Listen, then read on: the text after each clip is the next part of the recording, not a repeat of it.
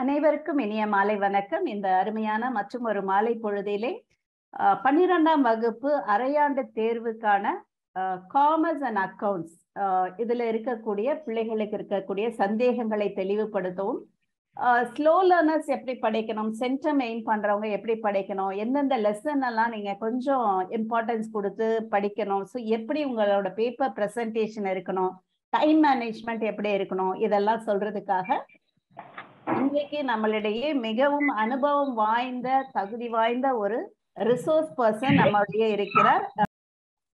திரு முத்துசெல்வம் அவர்கள் மதுரையில் உள்ள ஒரு அரசு உதவி பெறும் பள்ளியிலே காமர்ஸ் அண்ட் அக்கவுண்ட்ஸ் டீச்சராக பல்லாண்டுகளாக பணிபுரிந்து வருகிறார். இவர் எம்எஸ்சி, எம்காம், எம்எட், எம்ஃபில் படித்தவர். வெறும் வகுப்பறைகளில் மட்டும் பாடம் எடுப்பது என்று இல்லாமல் அரசு ஆசிரியர்களுக்கான பணியிடை பயிற்சி கொடுக்கும் பொழுதெல்லாம் இவர் அங்கே ரிசோர்ஸ் பர்சனாக பணிபுரிந்து வருகிறார். அரசுக்கு தேவையான கல்வி தொலைக்காட்சியாக இருக்கட்டும் அல்லது இ கண்டென்ட் ரைட்டர் அப்படின்னு சொல்லுவோம், வீடியோ லெசன்ஸ்க்கு தேவையான இ கண்டென்ட் ரெடி பண்ணி கொடுக்கக்கூடியது. இந்த மாதிரி பல விஷயங்களில் என்சிஆர்டிக்கு, எஸ்சிஆர்டிக்கு பல பாடம் சம்பந்தமான உதவிகள் செய்யக்கூடிய ஒரு மிகச்சிறந்த ஒரு நிபுணத்துவம் வாய்ந்தவராக இருக்கின்றார். கொரோனா காலத்திலே மாணவர்களுக்கும் ஆசிரியர்களுக்கும் உதவி செய்வதற்காக யூடியூப் சேனல் ஒன்றை தொடங்கி அதிலே பாடம் நடத்தி இருக்கிறார். கிட்டத்தட்ட 1000 ஆசிரியர்களுக்கு இந்த எப்படி நம்மளுடைய இந்த ஜூம் மீட்டிங்ஸ் எல்லாம் கண்டக்ட் பண்றதா இருக்கட்டும், இல்லது இந்த ஐசிடி டூல்ஸை யூஸ் பண்றதுக்கு, ஏன்னா அப்பதான் தொடங்குச்சு நம்மளோட ஆன்லைன் எஜுகேஷன்றதே இந்த கொரோனா காலத்துலதான் தொடங்குச்சு. ஸோ அந்த நேரத்துல எப்படி இதை யூஸ் பண்ணணும், டெக்னாலஜியை எப்படி சரியா பயன்படுத்தணுங்கிறதெல்லாம் ஆசிரியர்களுக்கு மிகப்பெரிய ஒரு மலைப்பா இருந்த காலத்துல மிக சிறப்பாக செயல்பட்டு ஆயிரக்கணக்கான ஆசிரியர்களுக்கு இவர் பயிற்சி அளித்திருக்கிறார் என்பது மிகவும் சந்தோஷமான ஒரு விஷயம், பெருமைப்படத்தக்க ஒரு விஷயம். அதனால இவருக்கு தமிழ்நாடு அரசு one of the top 10 E content contributor in Tamil Nadu teachers platform TNDP அப்படின்னு ஒரு அவார்டே கொடுத்திருக்காங்க. ஸோ அப்படிப்பட்ட ஒரு மிகச்சிறந்த ஆசிரியர். மாநில அளவிலான பயிற்சிகளிலே கருத்தாளராக பங்கேற்கக்கூடியவர். ஸோ இப்போ நமக்கு வர்றவங்க எல்லாருமே இந்த மாதிரியான ஸ்டேட் லெவல் ஆர்பிஸா தான் வந்துட்டு இருக்காங்க. ஸோ எவ்வளவு அனுபவம் வாய்ந்தவர்கள் உங்களுக்காக அவர்களுடைய 2 மணி நேரத்தை சாக்ரிஃபைஸ் பண்ணி உங்களுக்காக வராங்க அப்படின்னா ஸ்டூடெண்ட்ஸ் அதை சரியான விதத்துல நீங்க பயன்படுத்தி கொள்வீர்கள் என்ற நம்பிக்கையுடன் நிறைவகம் இந்த கூட்டத்தை உங்களுக்காக ஏற்பாடு செய்து வருகிறது. சென்ற ஆண்டு முதலே ஒவ்வொரு எக்ஸாமுக்கு முன்னாடியும் சப்ஜெக்ட் எக்ஸ்பர்ட்ஸ் வச்சு நம்ம பயிற்சி அளித்து கொண்டே இருக்கிறோம். அந்த விதத்திலே நிறைவகம் பெருமை கொள்கிறது மாணவர்களுக்கு உதவி செய்வதிலே.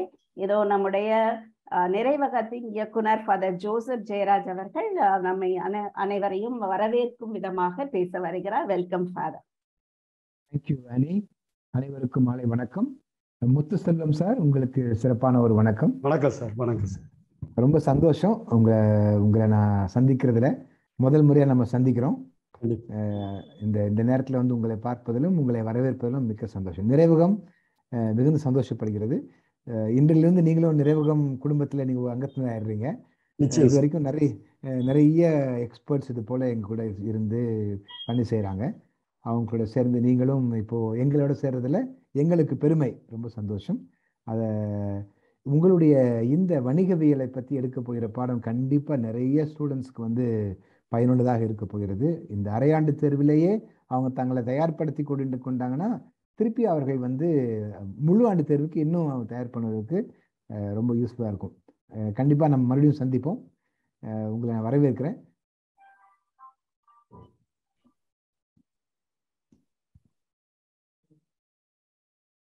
இப்போ ஆக்சுவலாக இன்னைக்கு டேட்ல போட்டிருந்தாங்க என்னன்னா அக்கௌண்டன்சி அண்டு காமர்ஸ் சொல்லியிருந்தாங்க.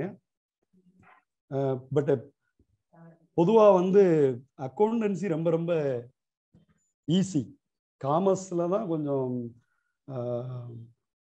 நிறையா சொல்ல வேண்டியிருக்கிறதுனால நான் முதல் சாய்ஸாக காமர்ஸ் எடுத்துக்கிறேன். அதாவதுப்பா காமர்ஸை பொறுத்தளவில் உங்களுக்கு நீங்கள் ஒவ்வொரு ஆண்டுமே ரிசல்ட் வரும்போது பார்த்தீங்கன்னா நீங்கள் அதாவது எவ்வளோ பாஸ் பர்சன்டேஜ் என்ன அரசாங்கம் பார்த்தீங்கன்னா எந்த அளவில் பாஸ் பண்ணியிருக்காங்க, பர்சன்டேஜ் என்னன்னு சொல்லுவாங்க. அதே மாதிரி சென்டம் எத்தனை பேர் எடுத்தாங்கன்னு சொல்லுவாங்க. நீங்கள் நல்லா கவனித்து பார்த்தீங்கன்னா உங்களுக்கு வந்து நம்பர் ஆஃப் சென்டம் சொல்கிற மாதிரி நம்பர் ஆஃப் ஃபெயிலியர்ஸ் சொல்லுவாங்க. அந்த ஃபெயிலியர்ஸில் பார்த்தீங்கன்னா எது டாப்பில் இருக்கும்னா ஸ்டேட் லெவலில் முதல்ல மேத்தமெட்டிக்ஸ் இருக்கும், ரெண்டாவது பார்த்தீங்கன்னா காமர்ஸ் இருக்கும். மிக வருத்தமான செய்தி அதுதான். அதனால அதுக்காக தான் நான் முதல்ல காமர்ஸை சூஸ் பண்ணேன். சரிங்களா? ஸோ இதில் நீங்கள் கவனித்து படிச்சிங்கன்னா உங்களால் ஈஸியாக பாஸ் பண்ண முடியும். இதில் பாஸ் பண்ணுறதுங்கிறது வந்து நீங்கள் உங்களுடைய முயற்சியில் உண்மையிலே ரொம்ப எளிதாக பாஸ் ஆகலாம். அதாவது நீங்கள் பிடிவாதம் பிடிச்சா மட்டும்தான் ஃபெயில் ஆக முடியும். சரிங்களா? இப்போ கொஸ்டின் பேட்டர்ன் எல்லாருக்குமே தெரியும், நம்ம இருந்தாலும் ஒரு தடவை சொல்கிறோம். அதாவது 20 ஒன்வேர்டு. சரிங்களா? அதே மாதிரி அதாவது 10 2 மார்க் கொடுத்துருப்பாங்க, அதில் நீங்கள் 7 2 மார்க் எழுதணும்.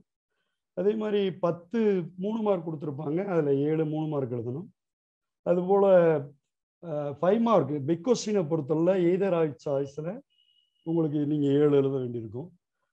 இதில் பார்த்தீங்கன்னா 1 மார்க் கொஸ்டின் பார்த்தீங்கன்னா இந்த நான் சொன்னேன் இல்லையா, பாஸ் பண்ணுறதுக்கு சிரமப்படக்கூடியவங்க அப்படிங்கிறவங்க வந்து திரும்பவும் சொல்கிறேன், உங்களுடைய பிடிவாதத்தால் தான் நீங்கள் ஃபெயில் ஆகிறீங்களே தவிர காமர்ஸை பொறுத்தவரை பாஸ் பண்ணுறது ரொம்ப ரொம்ப ஈஸி. உங்களுக்கு மொத்தம் 28 பாடம் இருக்குது. அந்த 28 பாடத்திலிருந்து தான் உங்களுக்கு ஒன்வேர்டு வரும். அதில் உங்கள் புக் பேக்கில் மொத்தமே 140 ஒன்வேர்டு தான். ஒரு பாடத்துக்கு 5 ஒன்வேர்டு தான் இருந்துச்சு. அதாவது காமர்ஸ் டீச்சர்ஸ்க்கு தெரியும், இதுக்கு முன்னாடி பார்த்தீங்கன்னா ஒவ்வொரு பாடத்துலையும் அதிகமான ஒன்வேர்டு இருந்தது. ஒவ்வொரு வருஷமும் அதை சரி பண்ணி இப்போ வந்து ஒரு பாடத்துக்கு 5 ஒன்வேர்டு, ஏன்னா நம்பர் ஆஃப் லெசன்ஸ் அதிகமாக இருக்கிறனால எல்லாருடைய வேண்டுகோளுக்கு இணங்க நாங்கள் கவர்மெண்ட்டை சொல்லி இந்த வருஷம் கரெக்ஷன் பண்ணும்போது இந்த நம்பர் ஆஃப் கொஸ்டின்ஸையும் குறைச்சிட்டாங்க. ஸோ 140 தான் இருக்குது. அதில் நீங்கள் வந்து 20 மார்க் எடுக்கலாம். அதில் பார்த்தீங்கன்னா 18 one word direct question, book back question தான் இருக்கும். சரிங்களா? 2 முதல் 5 ஒன்வேர்டு தான் புத்தகத்துக்குள்ள உங்களுக்கு கேட்பாங்க. ஸோ அதிகபட்சமாக 5, அதே நேரத்தில் குறைஞ்சபட்சம் 2 ஒன்வேர்டு உங்களுக்கு நிச்சயமாக புக்குக்குள்ள, அதாவது கண்டென்ட்டை நீங்கள் புரிஞ்சிருந்தாலே போதும். புக்குக்குள்ளனா பயப்பட வேண்டாம். Content. Sir yes please sir, accounts தான் சார் புரியவே மாட்டேங்குது. தம்பி, உங்களுக்கு வந்து கடைசியில் நான் முதல்ல சார் எல்லாம் நடத்தி முடிச்சிடுறேன், நீங்கள் கடைசியில் நீங்கள் கேட்கலாம். சரிங்களா? டவுட்டு ரைட்டுங்களா? அதனால் ஒன்வேர்டு பொறுத்தவரை இன்டீரியராக கேட்கக்கூடிய ஒன்வேர்டுக்கு நீங்கள் பயப்பட வேண்டிய தேவையில்லை. கண்டென்ட்டை புரிஞ்சுட்டா நீங்கள் தாராளமாக ஒன்வேர்டு அட்டன் பண்ணலாம். சரிங்களா? சரி, இந்த மாதிரி கஷ்டமான ஒன்வேர்டுனா என்ன வரும் அப்படின்னு பார்த்தீங்கன்னா இந்த அசர்டைன் and reason, add one out, find the correct statement. சரிங்களா? ஃபைண்ட் த ராங் பேர், கரெக்ட் பேர், ஃபைண்ட் த கரெக்ட், அதாவது ராங் சென்டென்ஸ் அப்படின்னு அந்த மாதிரி தான் கேள்விகள் வரும்.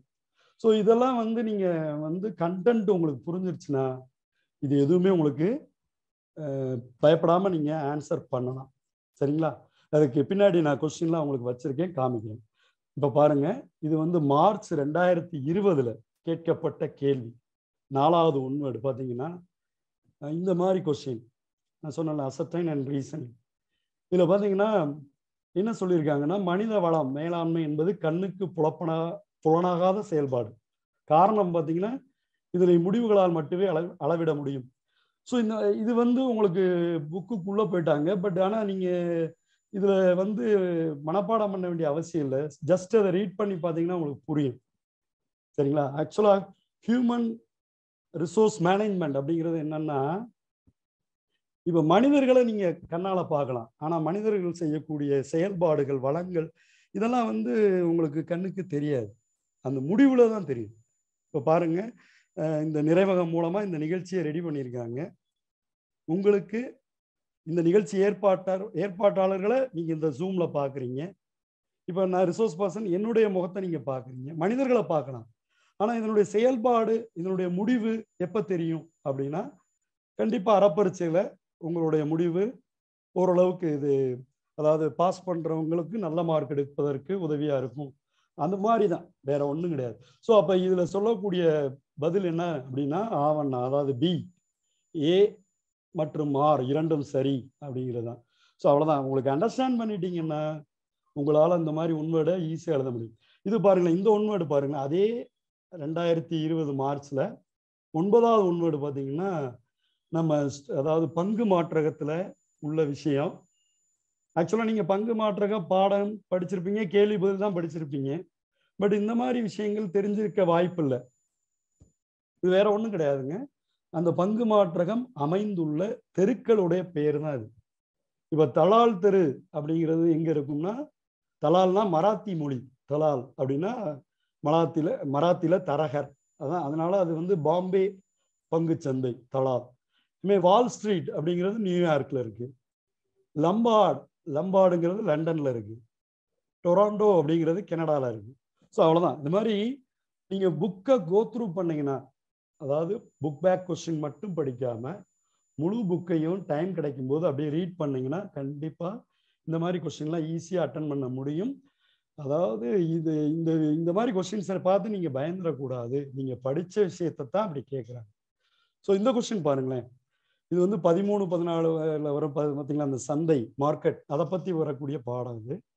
இதுல பாத்தீங்கன்னா இது எது சரியான விடையா இருக்கும் அப்படின்னா, மீதி எல்லாமே இதுல வரக்கூடிய அத்தனையுமே பாத்தீங்கன்னா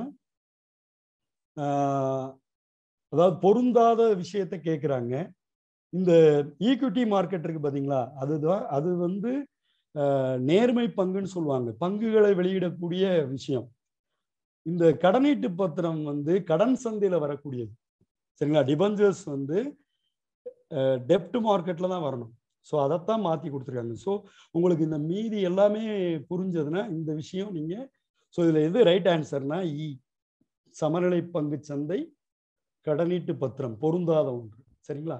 ஸோ அவ்வளோதான். அதான் முழுசும் உங்களுக்கு கண்டென்ட் புரிஞ்சிருந்தால் ரொம்ப ரொம்ப ஈஸி. இதில் பாருங்களேன், இந்த கொஸ்டின் என்ன கேட்டிருக்காங்க அப்படின்னா, இது வந்து நம்ம இது பாருங்க, ஆட்சேர்ப்பு, சரிங்களா. அதாவது ரெக்ரூட்மெண்ட் செலெக்ஷன் அப்படின்னு வருது பார்த்தீங்களா, அந்த பாடங்களில் வரக்கூடியது. இதில் பாருங்க, இந்த ஒன்வேர்டை பொறுத்தவரை உங்களுக்கு கேள்வி என்ன, இதுவரையும் பொருந்தாது தான்.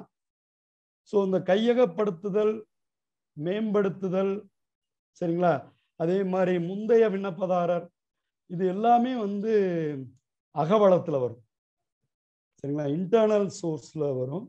இந்த கோரப்படாத விண்ணப்பம் மட்டும்தான் புறவளம். ஸோ அதனால இது வந்து 20வது கொஸ்டினை கேட்டிருக்காங்க. இன்னொரு உங்களுக்கு ஒரு விஷயம் சொல்லிடுறேன், 2020 மட்டும்தான் இந்த மாதிரி ஒன்வேர்டு ரொம்ப இந்த டெப்தா கேட்டிருக்காங்க.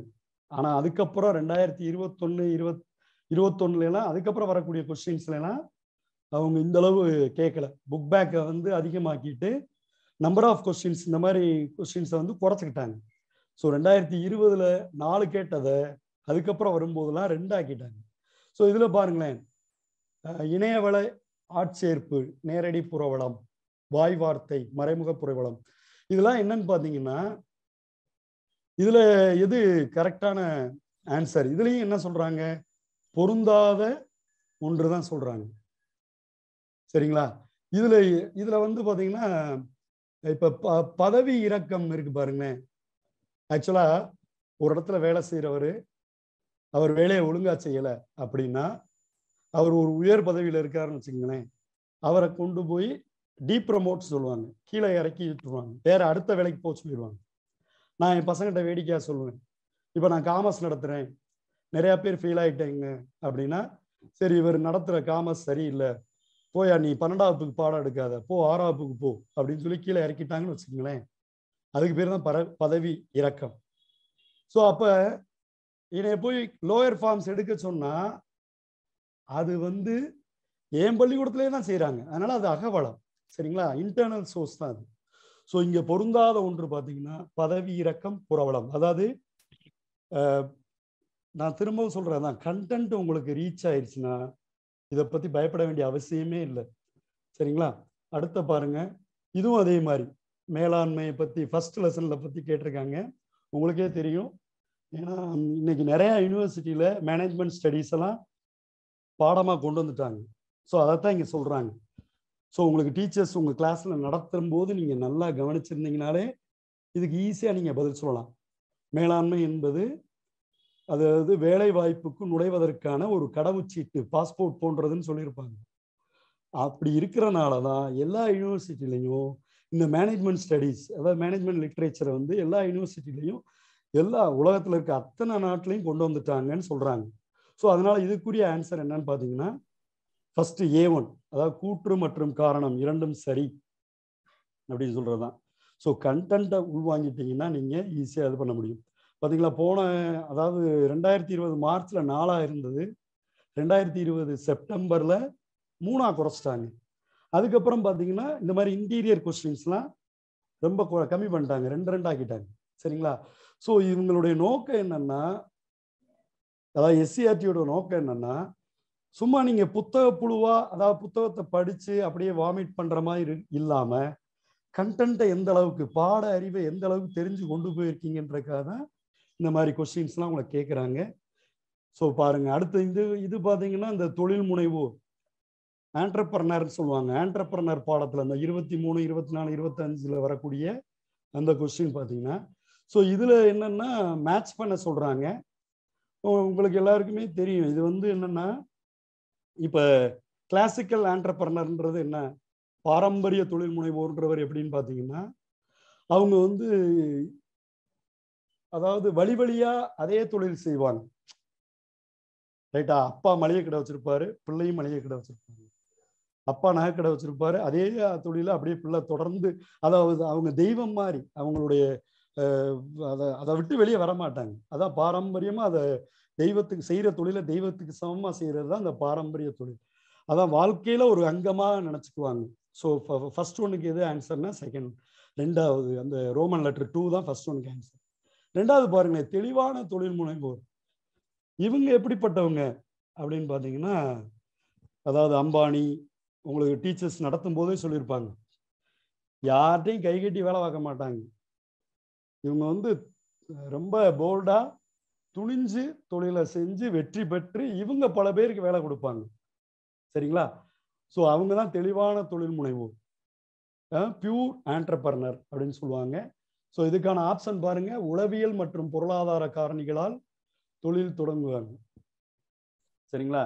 என்னடா அடுத்தவன்கிட்ட போய் நான் கையை கட்டி நிற்கிறதா, நான் ஒரு மாரலா இருப்பேன், நான் நல்லா சாதிச்சு காட்டுவேன், அந்த சைக்காலஜிக்கல் சப்போர்ட்டு, பட் இருக்கிற எக்கனாமிக்கல் எந்த அளவுல இருக்கோ அதை வச்சே முன்னேற துடிப்பாங்க. சரிங்களா? அதான் தெளிவான தொழில் முனைவோர். அடுத்து பாருங்க, தன்னிச்சையான தொழில் முனைவோர். இவங்க அதே மாதிரி கேட்டகரி. இவங்க எப்படின்னா ரொம்ப அதாவது வீரமானவங்க. சரிங்களா?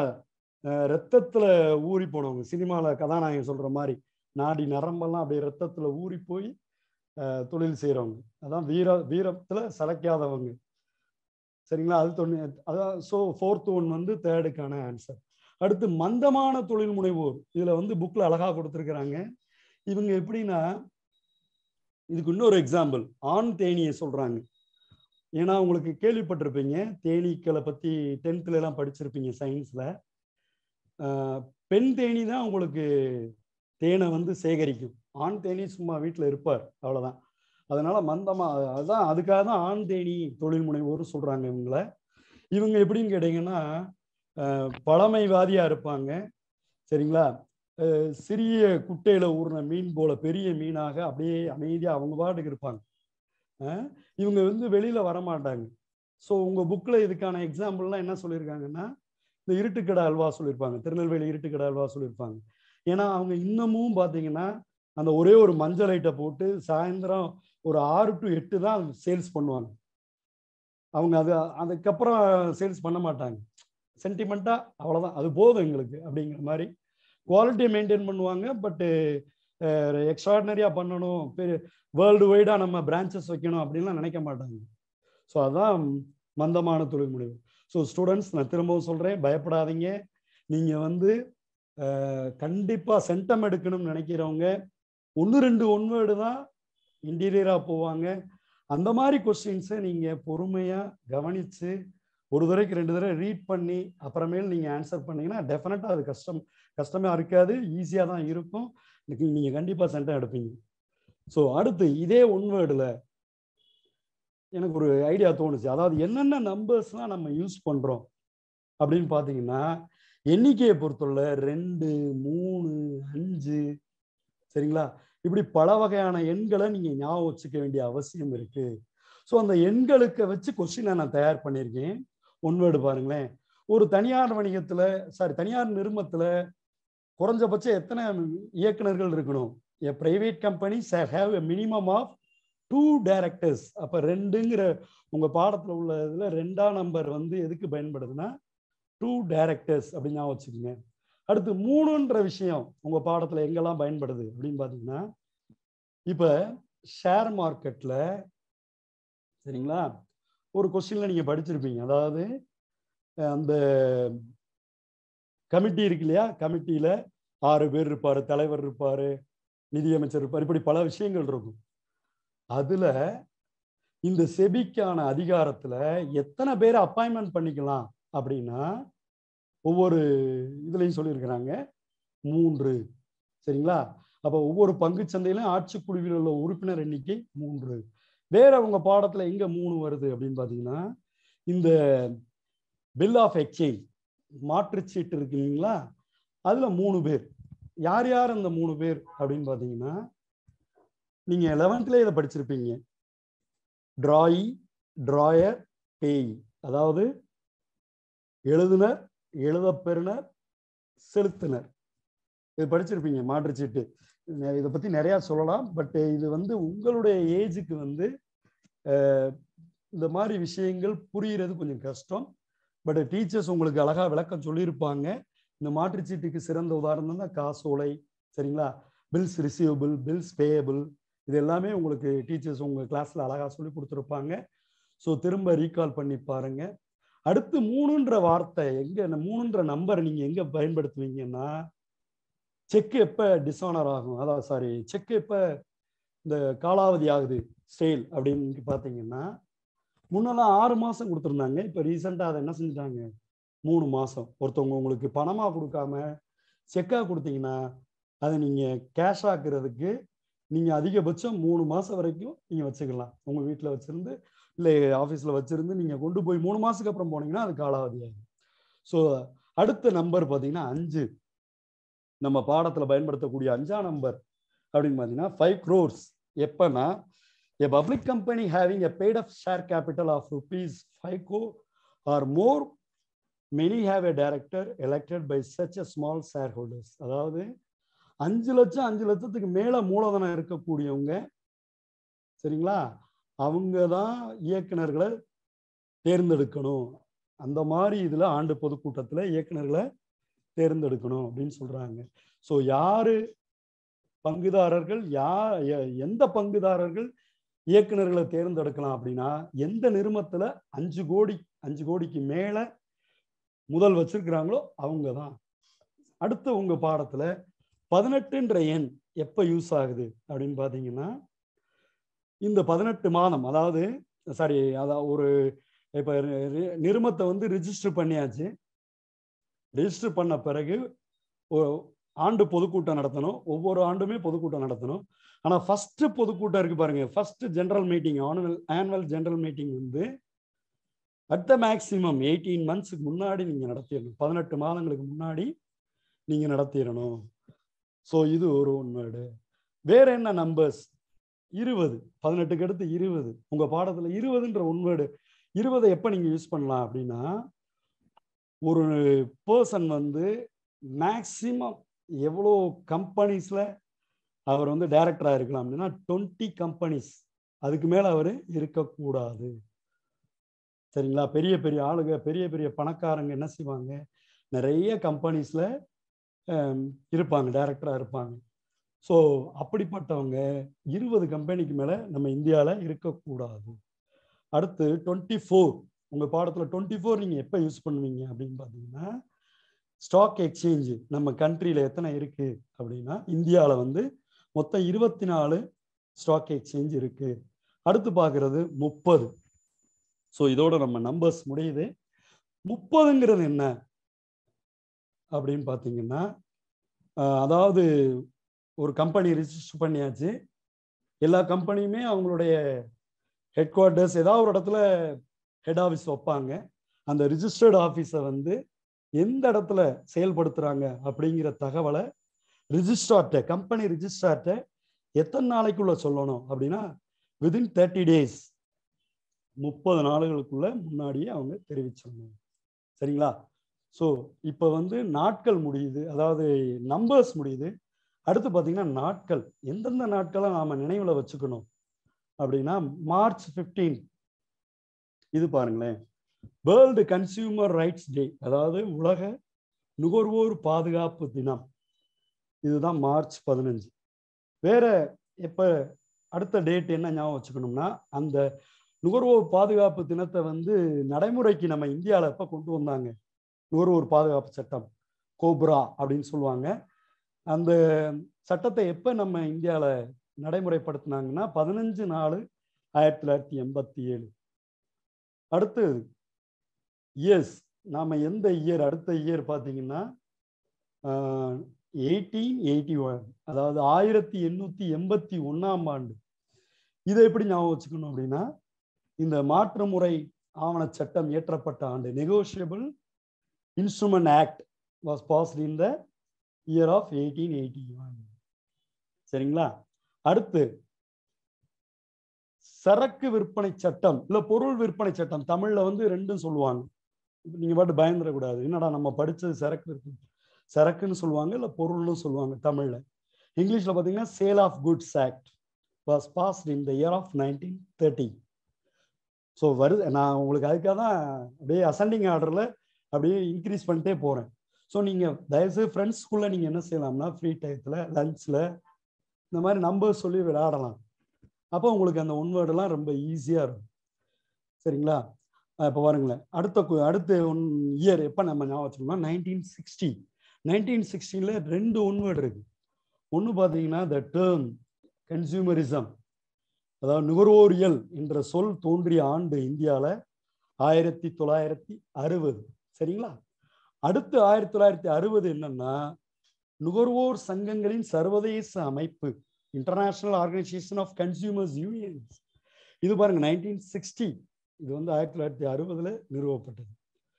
அடுத்த இயர் பாருங்க, இந்த இயர் 1988, இது வந்து செபி தோற்றுவிக்கப்பட்ட ஆண்டு.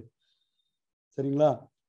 Securities exchange board of India first time establish பண்ணது நம்ம இந்தியாவில் வந்து 1988. நெக்ஸ்ட் வந்து 1991, இது வந்து என்னன்னா நியூ எக்கனாமிக் பாலிசி, அந்த எல்பிஜி சொல்றாங்கல்ல, new economics policy was introduced in the year of 1991. அடுத்த நெக்ஸ்ட் இயர் என்ன நீங்க ஞாபகம் வச்சுக்கணும் அப்படின்னா 1992, இது வந்து national stock exchange of India தோற்றுவிக்கப்பட்ட ஆண்டு.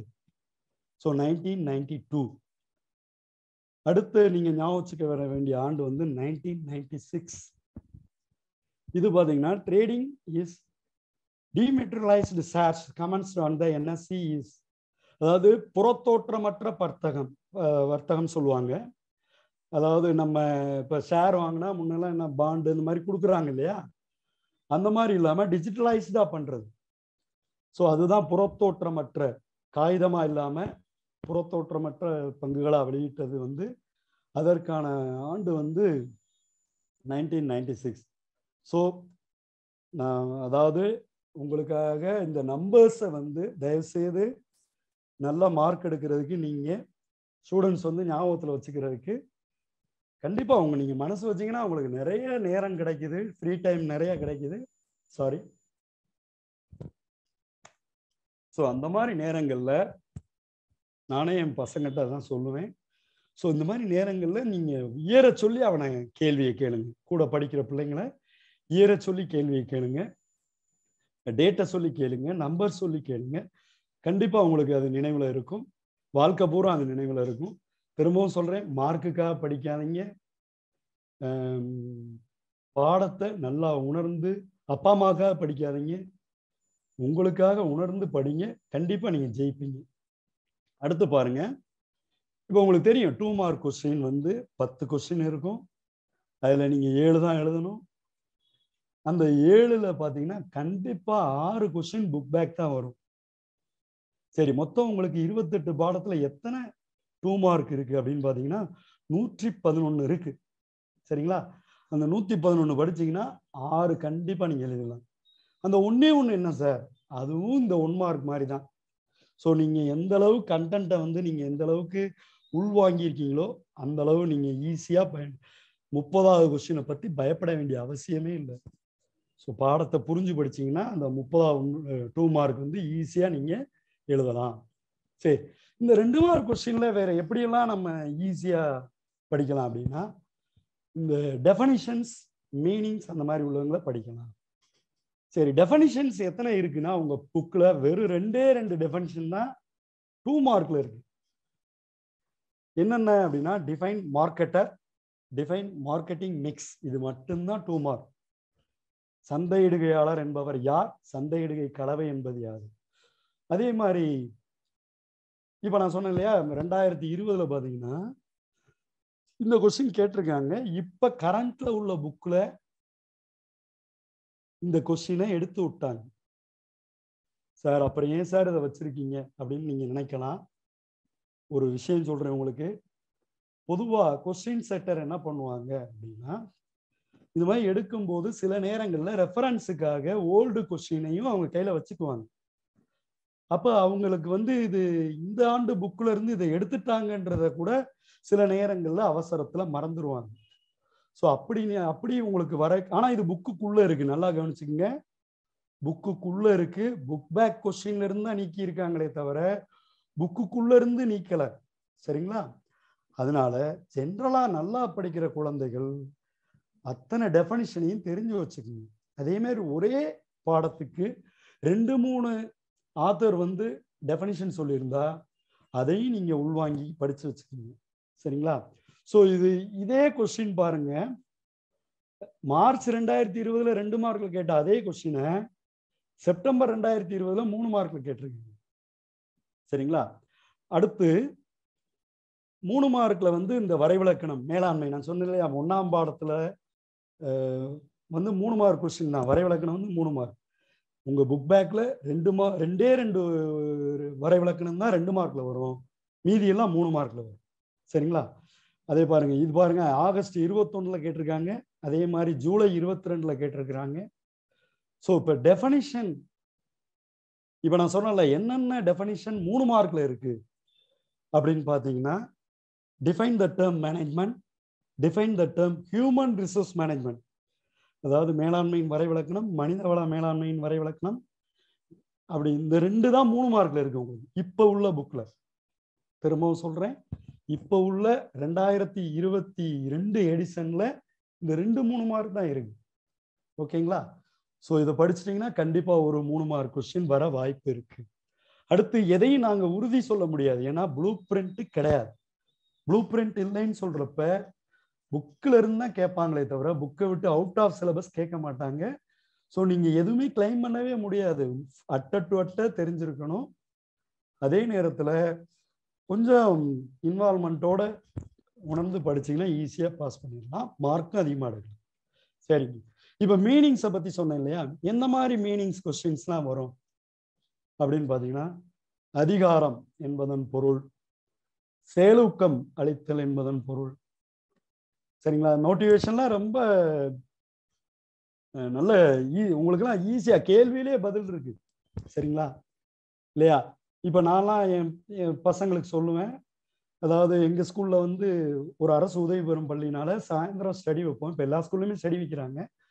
கவர்மெண்ட்டே வந்து எக்ஸாம் டைம் ஸ்டடி வைக்க சொல்லிட்டாங்க. அப்போ நான் என்னுடைய மாணவர்களுக்கு என்ன சொல்லுவேன்னா, சாயந்தரம் 4 மணிக்கு மேலே நீ ஸ்டடியில் இல்லாமல் இருக்கணும்னா இன்னைக்கு இந்த 1 வேர்டை படி, இந்த 2 மார்க்கை முடிச்சா நீ வீட்டுக்கு போகலாம். So that's call a motivation. அது ஒரு செயலூக்கம் தான். உங்கள் அப்பா சொல்லுவாங்க இல்லையா, இந்த வட்டம் நீங்கள் அறப்பரீட்சையில் நல்ல மார்க்கு, இல்லை அக்கௌண்டன்சியில் சென்டம் எடு, உனக்கு ஸ்மார்ட் வாட்ச் வாங்கி தரேன் அப்படின்னு சொன்னால் அது ஒரு செயலூக்கம், மோட்டிவேஷன். ஸோ அந்த மாதிரி. அடுத்து விதிவிலக்கு மேலாண்மையின் பொருள் சொன்னால் நிறைய சொல்லலாம். அதே மாதிரி விதிவிலக்கு பார்த்தீங்கன்னா ரொம்ப இது டேர்ம் வந்து உங்களுக்கு இதாக இருக்கும். அதாவது யார் டீவியேட் ஆகி போகிறானோ அதை அவங்கள சரிப்படுத்துறது தான் இந்த விதிவிலக்கு மேலாண்மை. பொதுவாக ஒரு கம்பெனியில் வந்து நிறையா ஒர்க்கர்ஸ் இருப்பாங்க. அந்த ஒர்க்கர்ஸில் ஒரு சிலர் சரியாக வேலை செய்யலை அப்படின்னா அதை மானிட்டர் பண்ணுற மேனேஜர் என்ன செய்வார்னா, அவர் 100 ப்ராடக்ட் தயாரிக்கிறாருன்னா அதில் 5 ப்ராடக்ட் சரியில்லைன்னா பரவாயில்ல, 100ல் ஒரு 10ஓ 20ஓ சரியா இல்லை அப்படின்னு சொன்னால் அவங்கள கூப்பிட்டு வார்ன் பண்ணி அவங்கள விட்டு வேலையை விட்டு தூக்கிடுவாங்க. அது அந்த மாதிரி செய்கிறது தான் விதிவிலக்கு மேலாண்மை. ஸோ அதே மாதிரி பாருங்க, அடுத்தது ஏலமிடுதல். இது உங்களுக்கு தெரியும்.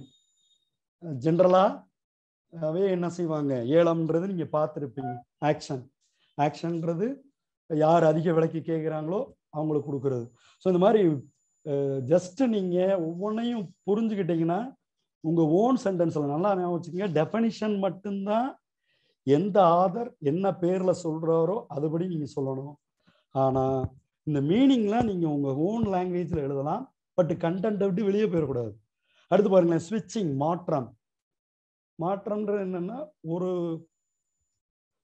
ஒரு ஷேரை வந்து நீங்கள் என்ன செய்யலாம், விற்றுட்டு அதிக விலைக்கு வேற ஷேரை வாங்குறதுக்காக உங்கள் ஷேரை வந்து கொடுத்து பண்ணிக்கிறது, அந்த மாதிரி பண்ணுறது தான் மாற்றம்.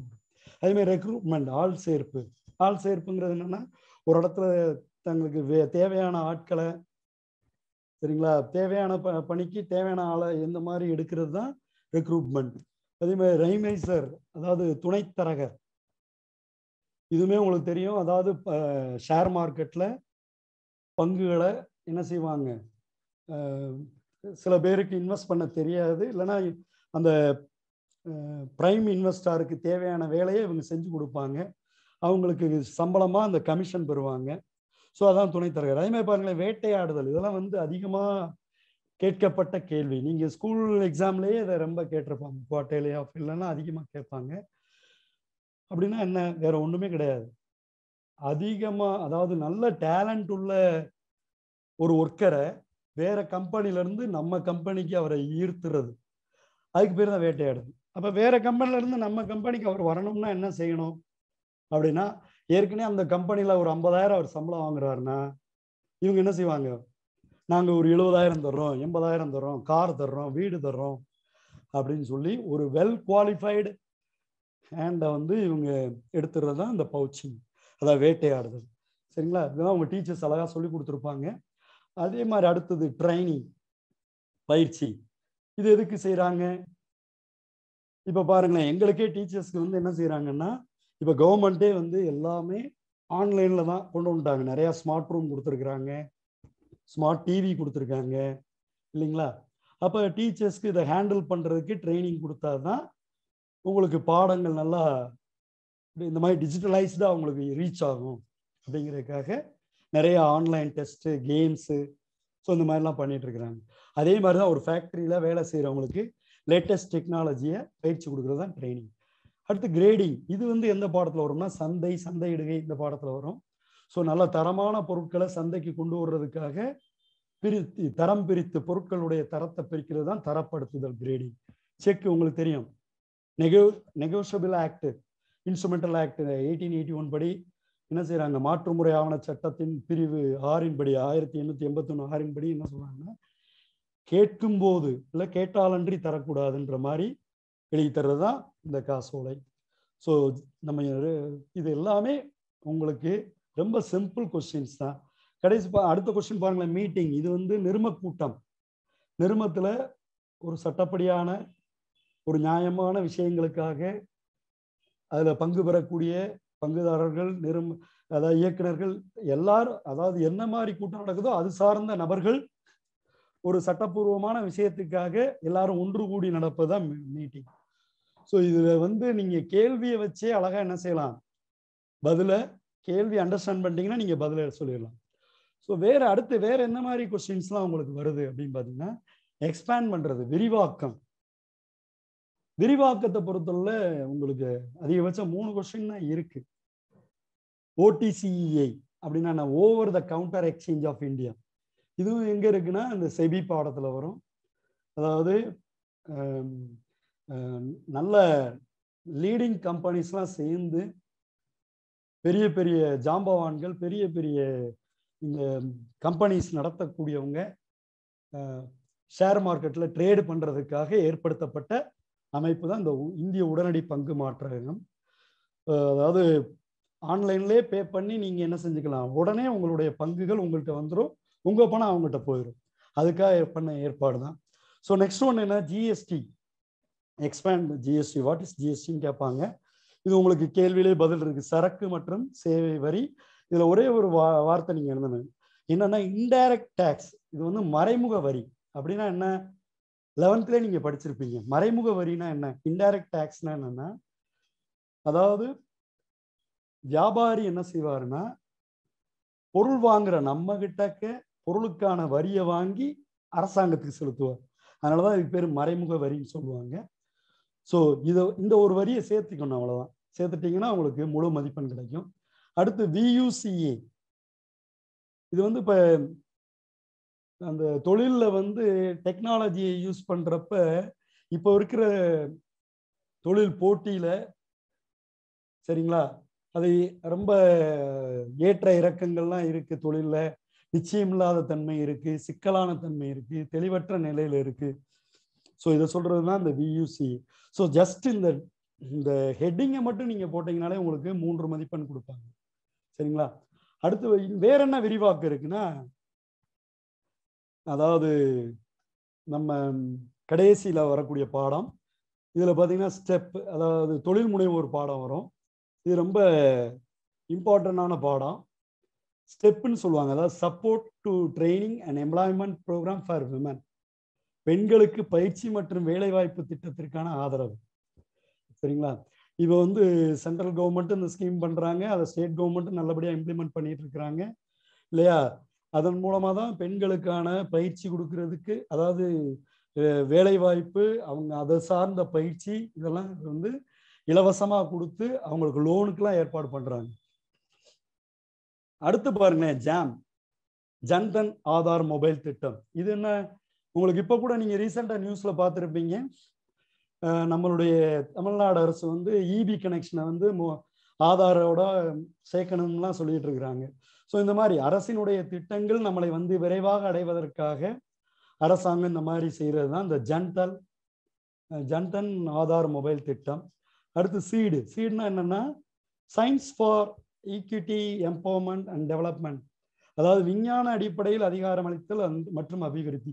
இது எல்லாமே அரசாங்கம் வந்து நம்மளுடைய நாட்டில் வேலையில்லா திண்டாட்டம் குறையணும், தொழில் முனைவோராக மக்களை மாற்ற வேண்டும், தன்னுடைய சுய சம்பாத்தியத்தில் அவங்க ஜெயிக்கணும் அப்படிங்கிறதுக்காக அரசாங்கத்தால் ஏற்படுத்தக்கூடிய திட்டங்கள். ஸோ இந்த தலைப்பை மட்டும் தெரிஞ்சுக்கிட்டீங்கன்னா கூட 1 வேர்டு அட்டன் பண்ணலாம். ஜஸ்ட் அந்த தலைப்பை பற்றி 5 மார்க்கில் கேட்டாங்கன்னா அதை விளக்கம் கொடுத்து 1 வரியில் சொன்னால் கூட போதும். அடுத்து பாருங்க, வேற 2 மதிப்பெண் வினாக்கள்ல விடுபட்ட வேற என்னென்ன கேள்விகள்லாம் இருக்குன்னா, மேலாண்மை கருவிகளை பட்டியலிடுக, திட்டமிடுதல், உடனடி சந்தை, சரிங்களா. அதே மாதிரி 2ஆம் நிலை சந்தையில விலை எவ்வாறு நிர்ணயிக்கப்படுகிறது, மூலதன சந்தையின் பங்கேற்பாளர்கள், அரசு பத்திரங்களின் சந்தை, ஊக வணிகரின் வகைகள், மனிதவள மேலாண்மையின் இயல்புகள், ஏதேனும் 2. அதே போல தேர்ந்தெடுத்தல். பாருங்களேன், ஆட்சேர்ப்புக்கும் தேர்ந்தெடுத்தலுக்கும் என்ன வித்தியாசம் அப்படின்னு பார்த்தீங்கன்னா, ஆட்சேர்ப்புல எல்லாம் பார்த்தீங்கன்னா கிடைக்கிறவங்க, அதாவது சரியான வேலைக்கு சரியான ஆளுன்னு சொல்லுவாங்க. ஆனால் இதில் தான் பர்டிகுலராக அந்த ஏபிள்டு ஹேண்டை தான் எடுப்பாங்க, சரிங்களா. பலதரப்பட்ட வேலைக்கு தேவையான ஆள் எடுக்கிறதுக்கு பேர் ஆட்சேர்ப்பு. தேர்ந்தெடுத்தல்ன்றது பர்டிகுலராக என்ன தேவையோ அதுக்காக எடுக்கிறது. அடுத்து இந்த கமாடிட்டி மார்க்கெட்ஸ், பண்டக சந்தை. ஸோ இது வந்து உங்களுக்கு இந்த 13ஆம் பாடத்தில் இருக்கும்.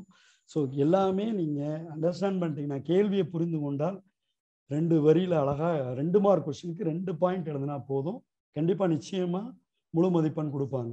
அடுத்து பாருங்களேன், அடல்ட்ரேஷன், கலப்படம். இது உங்களுக்கு ஈஸியாக எல்லாருமே எழுதுவீங்க. தேங்காய் எண்ணெயில் பாமாயில் கலக்கிறது இல்லையா, மிளகுடன் பப்பாளி விதை கலப்பது. ஸோ இந்த மாதிரி நாட்டில் நடக்கிற விஷயங்கள் உங்களுக்கு தெரிஞ்ச விஷயம்தான். இந்த பாடத்தெல்லாம் நீங்கள் ஜஸ்ட் கோ த்ரூ பண்ணிங்கன்னா ஈஸியாக இதில் மார்க் எடுத்துடலாம். லாஸ்ட் இயர் பார்த்தீங்கன்னா எங்கள் குவார்டர்லியில் எங்கள் மாவட்டத்தில் கலப்படத்துக்கு 2 எடுத்துக்காட்டுக்கு போல 4 எடுத்துக்காட்டுன்னு கேட்டாங்க. ஸோ அப்போ 4 எழுதுனா தான் 2 மதிப்பெண் கிடைக்கும். அதனால தயவுசெய்து நீங்கள் என்ன செய்யணும்னா புக்கை கோத்ரூ பண்ணுங்க. எந்த ஒரு பஜார் நோட்ஸையும் பார்க்காதீங்க. நல்ல மார்க் எடுக்கணும்னா புக்கை முழுசு கோத்ரூ பண்ணுங்க. அடுத்து பாருங்க, விற்பனையாளர் ஜாக்கிரதை. அடுத்து நுகர்வோர் என்பவர் யார்? நான் முதல்ல சொன்னல கோப்ரா நுகர்வோர் பாதுகாப்பு சட்டம் 1986. அடுத்து பாருங்க, ஜான் எஃப் கென்னடி கூறிய நுகர்வோரின் உரிமைகள். ஸோ இதெல்லாம் வந்து அதே மாதிரி யாரும் எழுத வேணாம். நான் இந்த கிளாஸ் முடிஞ்சோடனே நம்ம குரூப்ல கூட உங்களுக்கு இந்த கொஸ்டின்ஸ் எல்லாம் போட்டுருவேன். அதனால நீங்க ஜஸ்ட் நல்லா கவனிச்சா போதும். அதே போல பாருங்களேன், நிகழ்சரக்கு, எதிர்கால சரக்கு இல்லை நிகழ்சார் சரக்கு அப்படின்லாம் சொல்லுவாங்க. அப்படின்னா என்ன அர்த்தம்? உங்க டீச்சர் சொல்லியிருப்பாங்க. அதாவது எதிர்கால சரக்கு தான் நிகழ்சரக்கு. எப்படி? இப்ப அடுத்த வருஷம் தீபாவளிக்கு இப்பவுமே என்ன செய்யறது? ஆர்டர் எடுத்துடுறது. அப்ப மதுரை, அதாவது சிவகாசியில ஆர்டர் எடுத்துட்டு நான் மதுரையில ஒரு வியாபாரினா என்கிட்ட வரக்கூடிய, நான் மதுரையில இருக்க மொத்த வியாபாரி, என்கிட்ட வரக்கூடிய சில்லறை வியாபாரிக்கு நான் என்ன சொல்லுவேன்? அங்கிருந்து சிவகாசியில இருந்து எனக்கு தீபாவளிக்கு 10 நாளைக்கு முன்னாடி சரக்கு வரும், ஸோ வந்த பிறகு உங்களுக்கு தர்றேன் அப்படின்னு சொல்றதுதான் நிகழ்சார் சரக்கு இல்லை எதிர்கால சரக்குன்னு சொல்றது. சரிங்களா? அடுத்த கொஸ்டின் ரொம்ப ரொம்ப முக்கியங்க. அதாவது மகளிர் தொழில் முனைவோர் சந்திக்கும் பிரச்சனைகள். ஸோ இது 5 மார்க்லேயே கூட கேட்பாங்க. நீங்க வந்து ஜஸ்ட் தலைப்பை மட்டும் எழுதி அந்த தலைப்பு சார்ந்த ஒரு லைன் எழுதினா போதும். பக்கம் பக்கமா எழுத வேண்டிய அவசியமே இல்லை. தயவுசெய்து நல்லா புரிஞ்சுக்குங்க. எந்த ஒரு நாங்கள் வேல்யூஷன்ல பார்க்குறோம், சரிங்களா? நீங்க பாட்டுக்கு இப்ப இதே கொஸ்டினை வந்து மகளிர் தொழில் முனைவோர் சந்திக்கும் பிரச்சனையை வந்து 5 மார்க்ல படிச்சதை கொண்டு போய் நீங்க 2 மார்க்ல எழுதக்கூடாது. பக்கம் பக்கமா எழுதுனீங்கன்னா உங்களுக்கு 2 மார்க் தான் கிடைக்க போகுது. ஸோ அதனால மார்க்குக்கு ஏற்ற மாதிரி எழுதுங்க. 2 மார்க்குக்கு 2 பாயிண்ட் போதும், 3 மார்க்குக்கு 3 பாயிண்ட் போதும். ரிப்பீட்டடா இருக்கக்கூடாது, பாயிண்ட் வேற வேற பாயிண்டா இருக்கணும். 5 மார்க்குக்கு 5 பாயிண்ட் எழுதுனா போதும். இப்ப இந்த கொஸ்டின்ல எல்லாம் நிதி பிரச்சனைங்கிறது அது ஆண் தொழில் செஞ்சாலும் பிரச்சனை வரும், பெண் தொழில் செஞ்சாலும் பிரச்சனை வரும். ஸோ எந்த ஒரு தொழிலுக்கும் எந்த ஒரு நபர் தொழில் செய்தாலும் ஒரு முக்கியமான ஆதாரம் வந்து பணம் தான். ஸோ அந்த மாதிரி சின்ன சின்ன விஷயங்கள் நீங்க யோசிக்கிற அத்தனை விஷயமும் அதுல இருக்கும். புக்ல பார்த்து அந்த தலைப்பு சார்ந்த விஷயங்களை நீங்க அதுல எழுதி கரெக்டா எழுதணும். இதுல வந்து நல்ல ஒரு விஷயம் பார்த்தீங்கன்னா, ஆதரவு, பெண்களுக்கு ஆதரவு என்பது சப்போர்ட் வந்து ரொம்ப கஷ்டம். ஏன்னா இப்ப ஒரு ஆண் தொழில் முனைவோர் வந்து எங்கேயும் தைரியமா போகலாம் இல்லையா? அந்த மாதிரி பெண்கள் சந்திக்கக்கூடிய பிரச்சனைகள் நிறைய இருக்குன்றனாலதான் இந்த மாதிரி கொஸ்டினே உங்கள்கிட்ட கேட்குறாங்க. ஸோ அதை நீங்க அழகா எழுதலாம். அதுல உள்ள தலைப்பை பார்த்து எழுதுங்க. அடுத்து பாருங்க, டிஜிட்டல் இந்தியா. இது உங்களுக்கு நல்லாவே தெரியும். ஏன்னா நம்முடைய இந்திய அரசாங்கமே இதைத்தான் இப்ப செயல்படுத்திட்டு இருக்கிறாங்க. ஸோ அதை பத்தி நீங்க எழுதுங்க. அதே போல ஊக்கப்பங்கு, இது வந்து அந்த ஷேர் பத்தி படிக்கக்கூடிய பாடத்துல வரும். ஸோ நம்ம விரைவா இன்னும் இருக்கிறனால நம்ம 2 மார்க் போதும்னு நினைக்கிறேன். ஸோ இது மாதிரி வரக்கூடிய கொஸ்டின்ஸ் பாருங்க. அடுத்த கொஸ்டின், முழுநேர இயக்குனர், பகரால் பிராக்சிலாம் உங்களுக்கு ரிப்பீட்டட் கொஸ்டின். இது என்னது? பகராலுக்கு வந்து ஒரு பங்குதாரர் கூட்டத்துல பங்கு பெறலைன்னா அவருக்கு பதிலாக போய் பங்கு பெறலாமே தவிர ஓட்டு போட உரிமை இல்லை. அவ்வளவுதான். 2 பாயிண்ட் சொன்னீங்கன்னா 2 மார்க். வாக்கெடுப்பு, சரிங்களா? இது வந்து நிறுவனத்தில் நடைபெறக்கூடிய விஷயம். அதே மாதிரி தனியார் மயமாக்கல், அந்த எல்பிஜி பாடம் இருக்கு பாருங்க. அதுல இருக்க 3 தலைப்பை நல்லா தெரிஞ்சு வச்சுக்கிட்டீங்கன்னா ரொம்ப ஈஸிங்க. எதுனாலும் கேட்கலாம். லிபரைசேஷன், அதே மாதிரி பிரைவேட்டேஷன், குளோபலைசேஷன். ஸோ இந்த விஷயங்களை ஒவ்வொன்றும் என்னன்னு புரிந்து கொண்டாலே நீங்க அதை பத்தி, தனியார் மயமாக்கல்னா என்ன, தாராளமயமாக்கல்னா என்ன, உலகமயமாக்கல்னா என்னன்னு சும்மா கண்டென்ட்டை புரிஞ்சு ஒரு வரி எழுதினாலே கண்டிப்பா மார்க் கொடுப்பாங்க. ஸோ அடுத்த கொஸ்டின் நம்ம போறது 3 மதிப்பெண் வினால போறோம். 3 மதிப்பெண்லையும் பார்த்தீங்கன்னா இந்த மேலாண்மையின் முதன்மை பணிகள், டேலரின் மேலாண்மை தத்துவம், குறியிலக்கு மேலாண்மையின் இயல்புகள், ஸோ 2ஆம் நிலை சந்தை, அதே மாதிரி மூலதன சந்தையின் 2 பணிகள், பணச்சந்தையில் ஈடுபடும் பங்கேற்பாளர்கள், சரிங்களா, காளை மற்றும் கரடி, இந்த புறத்தோற்றமற்ற பத்திரம், இதெல்லாம் ரொம்ப நல்ல கொஸ்டின், அடிக்கடி கேட்பாங்க. இந்த காளை கரடி இதுவே அந்த 4 ஊக வணிகர்களையும் ஜஸ்ட் தெரிஞ்சு வச்சுக்கிட்டீங்கன்னா ரொம்ப ஈஸி இல்லைங்களா? உங்க டீச்சர்ஸ் நல்லா சொல்லி கொடுத்துருப்பாங்க. ஸோ அதை நீங்க நினைவுபடுத்தி ஒரு வரி எழுதினாலே கிடைச்சிரும். அதே மாதிரி இந்த புறத்தோற்றமற்ற பத்திரம்ன்றது டிஜிட்டலைஸ்டா பண்றது, பேப்பர் இல்லாம ஷேர் மார்க்கெட்ல ஷேர் வாங்கும்போது அதற்கான சர்டிபிகேட் மாதிரி பண்றது தான் இந்த புறத்தோற்றம் இல்லாத பத்திரம் அப்படிங்கிறது. அதே மாதிரி 3 மதிப்பெண்ல வேற என்ன வருதுன்னா, மனித வளத்தினுடைய முக்கியத்துவம், இந்த கோரப்படாத விண்ணப்பம், சரிங்களா, இது இம்பார்ட்டன்ட் தான். எப்படின்னா, இப்ப நான் படிச்சிருக்கேன், எனக்கு வேலை வேணும் அப்படின்னு சொல்லி ஒவ்வொரு கம்பெனிலயா போய் அவங்க கூப்பிடுறாங்களோ கூப்பிடலையோ முன்கூட்டியே நம்ம அப்ளை பண்ணோம்னா அதுக்கு பேர் தான் கோரப்படாத விண்ணப்பம். அதே போல தேர்வு சோதனை வகைகளில் தேர்வு சோதனைன்னு ஒன்று இருக்கு. அதே மாதிரி பணிவழி பயிற்சி. அடுத்து பார்த்தீங்கன்னா, சந்தையில என்னென்ன பொருட்கள் சந்தையிட முடியும், சந்தையிடுகை நோக்கங்கள், செயற்கை பற்றாக்குறை, இது ஒரு இம்பார்ட்டன்டான கொஸ்டின். உங்களுக்கே தெரியும், அதாவது ஸ்டாக் இல்லைன்னு போர்டு வைப்பாங்க இல்லையா, அதான் செயற்கை பற்றாக்குறை. உள்ளுக்குள்ள ஸ்டாக்கை அடுக்கி வச்சுட்டு, உங்களுக்கே தெரியும் சில நேரங்களில் தக்காளி விலை கூடுது, வெங்காய விலை கூடுதுன்னா அது இன்னும் கூடட்டும்ன்றதுக்காக சில வியாபாரிகள் என்ன செய்வாங்க, இது பண்றதுதான். அடுத்து பாருங்க, நிவாரணத்திற்கான உரிமைகள். அடுத்து தன்னார்வ நுகர்வோர் அமைப்பு, உலகமயமாக்கலின் 3 தாக்கங்கள், தற்போதைய சரக்கு. அப்ப பார்த்தோம்ல, அது நிகழ்சரக்கு வேற, தற்போதைய சரக்கு வேற. அதாவது கையில விற்காம கையில இருக்கிற சரக்கு தான் தற்போதைய சரக்கு. அடுத்து மாற்று சீட்டின் இயல்பு. ஸோ இதெல்லாம் ரொம்ப இம்பார்ட்டன்ட் கொஸ்டின்ஸ். இது பாருங்களேன், மாதிரியை பின்பற்றும் தொழில் முனைவோர், இதெல்லாம் ஜஸ்ட் புரிஞ்சுக்கிட்டீங்கன்னா நீங்க எழுதலாம் ஈஸியா. மாதிரியை பின்பற்றும் தொழில் முனைவோர்ன்றது வேற ஒண்ணும் இல்லை, மற்ற நாடுகள்ல அவங்க தயாரிச்ச பொருளை பார்த்து அதை மாடிஃபை பண்ணி நமக்கு எப்படி பயன்படுமோ அதை மாத்திக்கிறது தான். அந்த மாதிரி தொழில் செய்யறது பேர் தான் மாதிரியை பின்பற்றும் தொழில் முனைவோர், சரிங்களா? இப்ப வெளிநாட்டுல பாத்தீங்கன்னா குளிர் அதிகமா இருக்கும், பயங்கரமா குளிர் இருக்கும். அங்க தயாரிக்கிற சொட்டரை கொண்டு நம்ம ஊர்ல கொடுத்தோம்னா நமக்கு ரொம்ப வேர்த்துரும். ஸோ அதுக்கேற்ற மாதிரி மாடிஃபை பண்ணிக்கிறது.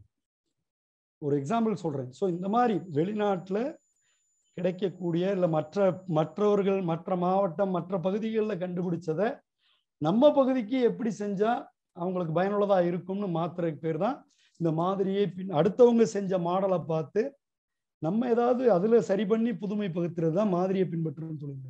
அடுத்து ஸ்டார்ட் அப் இந்தியா, தாராளமயமாக்கல். நான் முதல்ல சொன்ன அந்த LPG 3ஐயுமே நல்லா பார்த்துக்கணும். அடுத்து எப்போது மாற்று இயக்குநர்களை நியமிக்கலாம், சட்டமுறை கூட்டம். சட்டமுறை கூட்டம் உங்களுக்கு தெரியும், ஒன்வேர்ட்லேயே இருக்குங்க. இன்னொரு முக்கியமான விஷயம், தயவுசெய்து இந்த ஒன்வேர்டை 20 ஒன்வேர்டையும் நல்லா ரீட் பண்ணி பார்த்துட்டு கீழே கொஸ்டினை பாருங்க. 2 மார்க்ல ஏதாவது ஒரு கேள்வி மேல அப்படியே ஒன்வேர்ட்ல இருக்கும், அதே மாதிரி 3 மார்க்ல ஏதாவது ஒரு கேள்வி மேல அப்படியே ஒன்வேர்ட்ல இருக்கும். அப்படித்தான் இந்த கேள்வி, சட்டமுறை கூட்டம் ஒன்வேர்ட்ல வரக்கூடிய வார்த்தை தான். ஒரு நிறுவனம் தன் வாழ்நாள்ல ஏற்படுத்தக்கூடிய முதல் கூட்டம் தான் இந்த சட்டமுறை கூட்டம். அதே மாதிரி சிறப்பு தீர்மானம், சாதாரண தீர்மானம், இதெல்லாம் நிறுவனம் பாடத்துல வரக்கூடிய விஷயங்கள். அடுத்து பாருங்களேன், வேறுபாடு கொஸ்டின்லாம் பாத்தீங்கன்னா, மேலாண்மைக்கும் நிர்வாகத்துக்கும் உள்ள வேறுபாடு, சரிங்களா, மாற்று முறைக்கும் உரிமை மாற்றத்துக்குமான வேறுபாடு, தொழில் முனைவோர் மேலாளருக்கான வேறுபாடு. இது 3 வேறுபாடு தான் 3 மார்க்ல இருக்கு. கண்டிப்பா ஒரே ஒரு 3 மார்க்கு, ஒரே ஒரு 5 மார்க் வேறுபாடு வரும், ஒன்னாவது வரும், சரிங்களா? ஸோ வேறுபாடு பூரா நீங்க படிச்சிட்டீங்கன்னா, வேறுபாடு 3 மார்க்ல 3 இருக்கு, 5 மார்க்ல பாத்தீங்கன்னா, அதாவது 3, 6, 9 கொஸ்டின் இருக்கு 5 மார்க், சரிங்களா?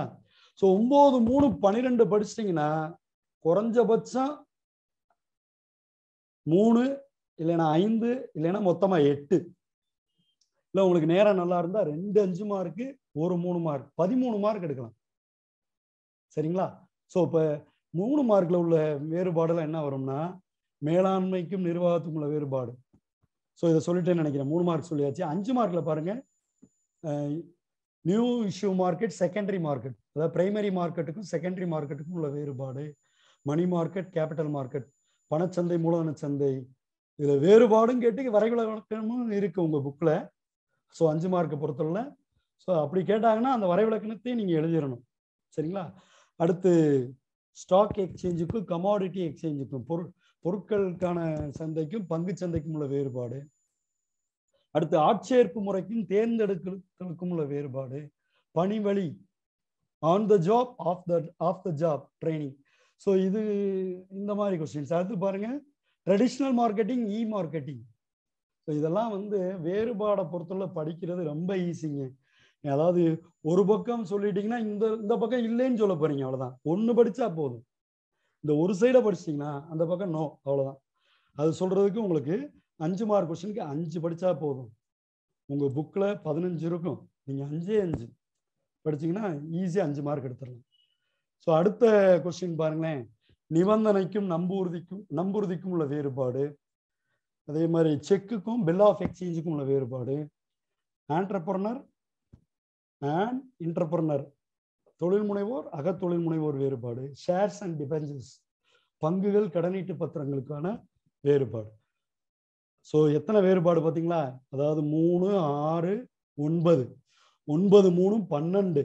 இந்த 12 படிச்சிட்டிங்கன்னா மினிமம் 3 or 5, மேக்சிமம் 13. சரிங்களா? அதாவது 5 மார்க்ல 2 வந்தா 10, 3 வந்தா 1. சரிங்களா? ஸோ 13 மார்க் நீங்க ரெடி ஆயிடலாம். வேற என்ன 5 மார்க்லாம் கேட்பாங்க இதை தவிர அப்படின்னு பார்த்தீங்கன்னா, அதாவது அரசு, அதாவது ஃபர்ஸ்ட் லெசனை பொறுத்தவரை இந்த மேனேஜ்மெண்ட்டை பத்தி ஒரு 3 பாடம் வருதுங்க. அதுல 1ஆம் பாடத்துல பார்த்தீங்கன்னா 2 கொஸ்டின் இருக்கு, 2ஆம் பாடத்துல 1 கொஸ்டின் இருக்கு, 3ஆம் பாடத்துல 3 கொஸ்டின் இருக்கு. ஆக மொத்தம் 6 கொஸ்டினை படிச்சிட்டிங்கன்னா ஏதாவது ஒன்று வந்துடும். நல்லா ஞாபகம் வச்சுக்கோங்க. ஸோ அப்படி பார்த்தீங்கன்னா அதில் வரக்கூடிய ஒரு கொஸ்டின் தான் மேலாண்மையின் அடிப்படை கருத்து, கான்செப்ட் ஆஃப் மேனேஜ்மெண்ட். சரிங்களா? இது தவிர ஓரளவுக்கு ஒரு யூனிட்டுக்கு 1 வர்ற மாதிரி நான் எடுத்திருக்கேன். திரும்பவும் சொல்கிறேன், ப்ளூ பிரிண்ட் இல்லாதனால ஒரு கொஸ்டின் செட்டர் என்ன நினைக்கிறார் அதுதான் கொஸ்டின். நீங்க யாரும் கிளைம் பண்ண முடியாது, கோர்ட்டுக்கு போக முடியாது, எங்கேயும் போக முடியாது. இன்சைட் த புக்கில் தானே நான் எடுத்தேன்னு சொல்லிடுவாங்க. சரிங்களா? கவர்மெண்ட்டே அது வந்து அவங்ககிட்ட இருந்த நாலேஜை தான் எதிர்பார்க்குறாங்க. சரிங்களா? அதனால தான் இப்போ வர வர சென்டம் எண்ணிக்கை ஏன் குறையுதுன்னா இதுதான் காரணம். அந்த 30வது கொஸ்டின் 40வது கொஸ்டினால தான் சென்டம் குறையுது. அதை பார்த்து நீங்கள் பயப்படக்கூடாது. படித்தா கண்டிப்பாக புரிஞ்சு படித்தா இந்த 30, 40 நீங்கள் எழுதலாம். ஸோ அடுத்து பாருங்க, நுகர்வோர் எவ்வாறு சுரண்டப்படுகிறார், கன்சியூமர்ஸ் எக்ஸ்ப்ளாய்ட். இது வந்து ரொம்ப ரொம்ப முக்கியம், அடிக்கடி கேட்டிருக்காங்க. அதே மாதிரி எல்பிஜி, இம்பாக்ட்ஸ் ஆஃப் எல்பிஜி, இது ரொம்ப ரொம்ப முக்கியம். எல்பிஜி, லிபரலைசேஷன், பிரைவேட்டேஷன், குளோபலைசேஷன், இது ரொம்ப முக்கியம். அடுத்து அதாவது தனியார் மயமாக்கல், தாராளமயமாக்கல், உலகமயமாக்கல். நல்லா படிச்சுக்கோங்க. ஜஸ்ட் ஒரு வரி படிங்க, அவ்வளவுதான் போதும். 5 பாயிண்ட், 5 மார்க், 5 வரி படிச்சா போதும். அடுத்து எக்ஸ்பிளைன் எனி 5 கவர்மெண்ட், ஒரு செகண்ட், இது மறைக்குது, என்டர்பிரனர்ஷியல் ஸ்கீம்ஸ், அதாவது ஏதேனும் 5 அரசின் தொழில் முனைவோர் மேம்பாட்டு திட்டங்கள். சரிங்களா?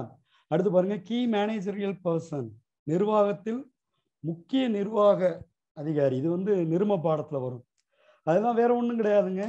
அதாவது முதன்மை பிரதான அதிகாரி, நிரும செயலர், முழு நேர இயக்குனர், சரிங்களா, நிதி அலுவலர், இந்த மாதிரி சொல்லி ஒரு வரி ஒவ்வொருத்தரை பத்தி ஒரு வரி எழுதுனா போதும்.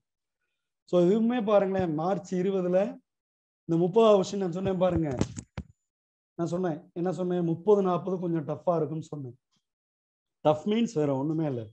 இந்த பாருங்க, ஒரு எழுத படிக்க தெரியாத என்ன செய்வாரு, அவருடைய இடதுகை பெருவிரல் இல்லையா, எங்கேயுமே ரேகை வைப்பாங்க, அது வந்து இடதுகை விரல் வைக்கணும், அவ்வளவுதான். ஸோ இந்த மாதிரி சிம்பிளான பதில் தான் அவங்க எதிர்பார்க்குறாங்க. அதை எழுதுனீங்கன்னா உங்களுக்கு 2 மதிப்பெண்.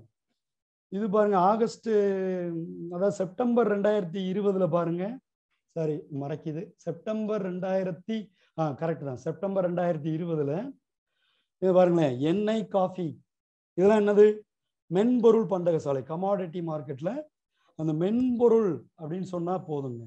இதுக்கு உங்களுக்கு 2 மதிப்பெண்.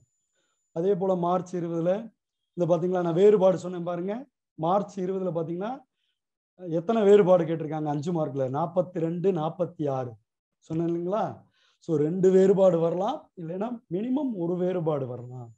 ஸோ இந்த டிஃபரன்ஷியேஷன் வந்து நல்லா படிச்சுங்க. டிஃபரன்ஷியேஷன் அடுத்து செப்டம்பர்ல, வருஷம் தெரியல, சாரி, செப்டம்பர் 2020 பார்த்தீங்கன்னா முதல் நிலை primary market and secondary மார்க்கெட்டுக்குரிய differentiation கேட்டிருக்காங்க.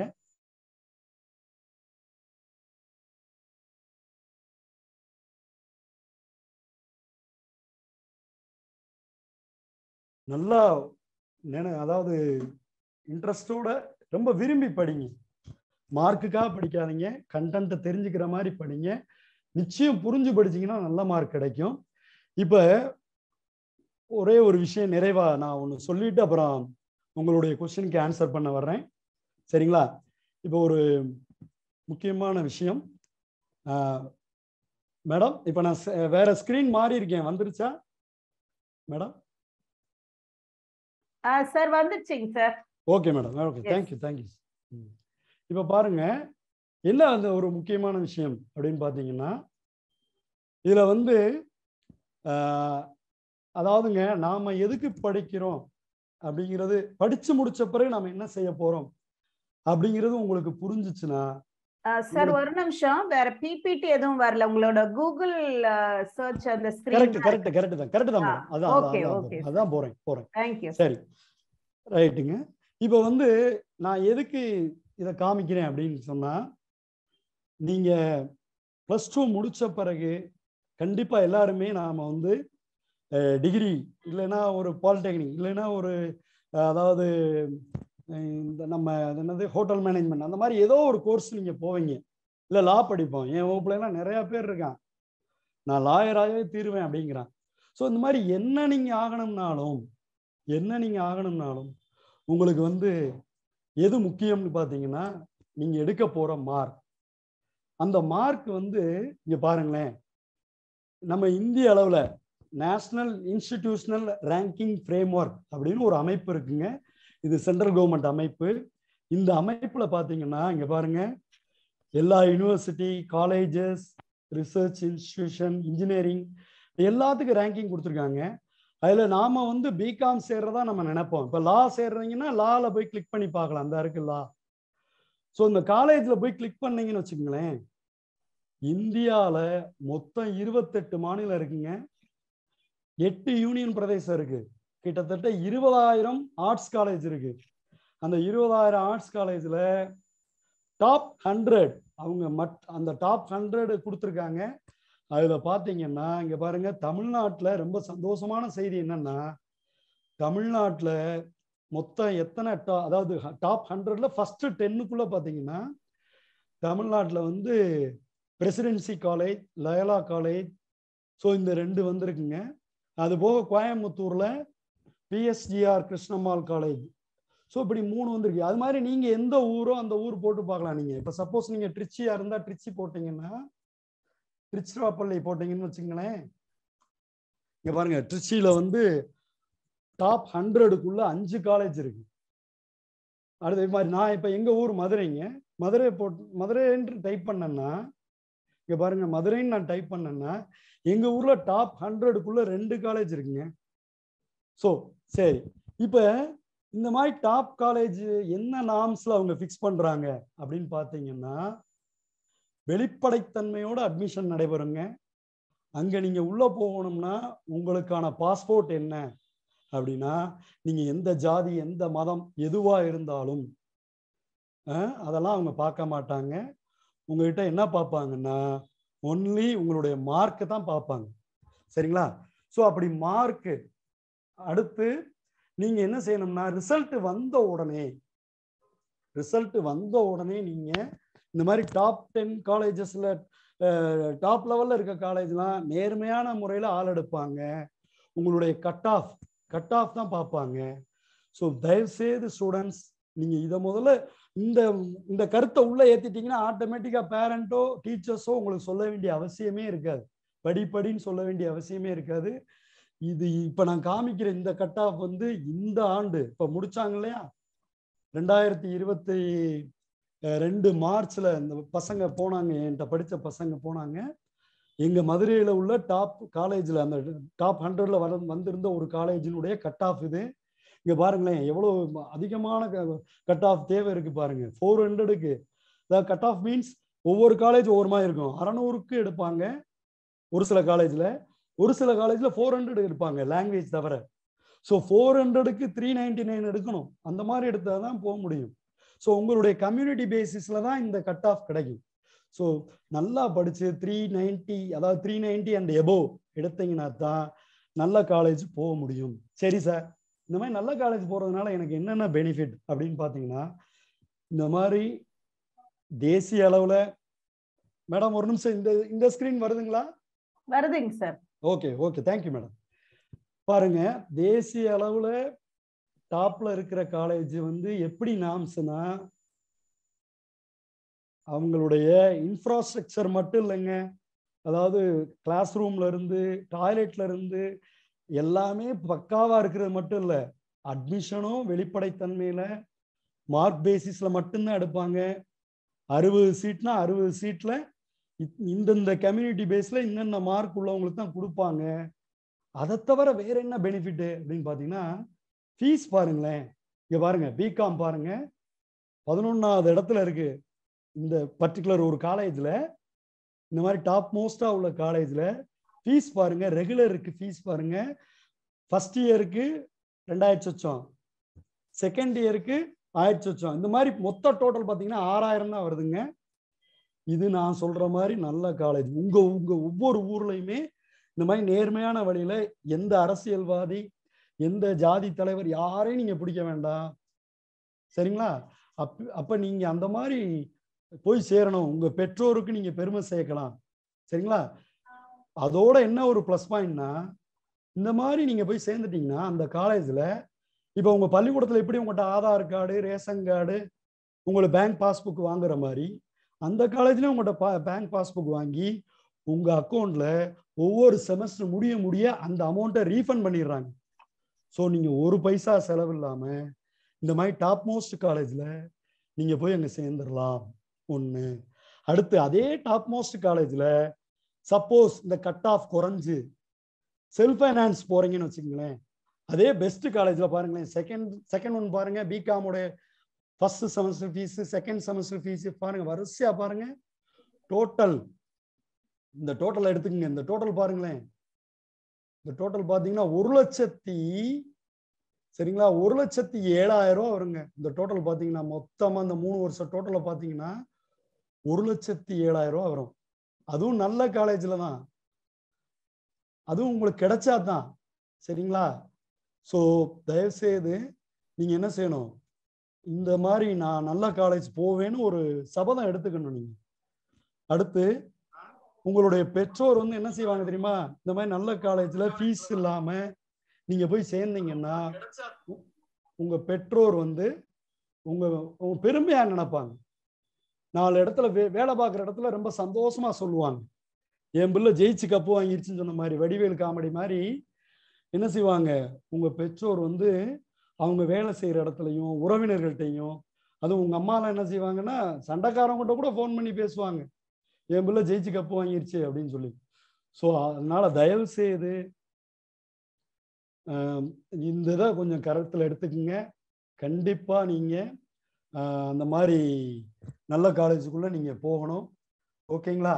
அடுத்து இந்த ஒரே ஒரு நிமிஷம்.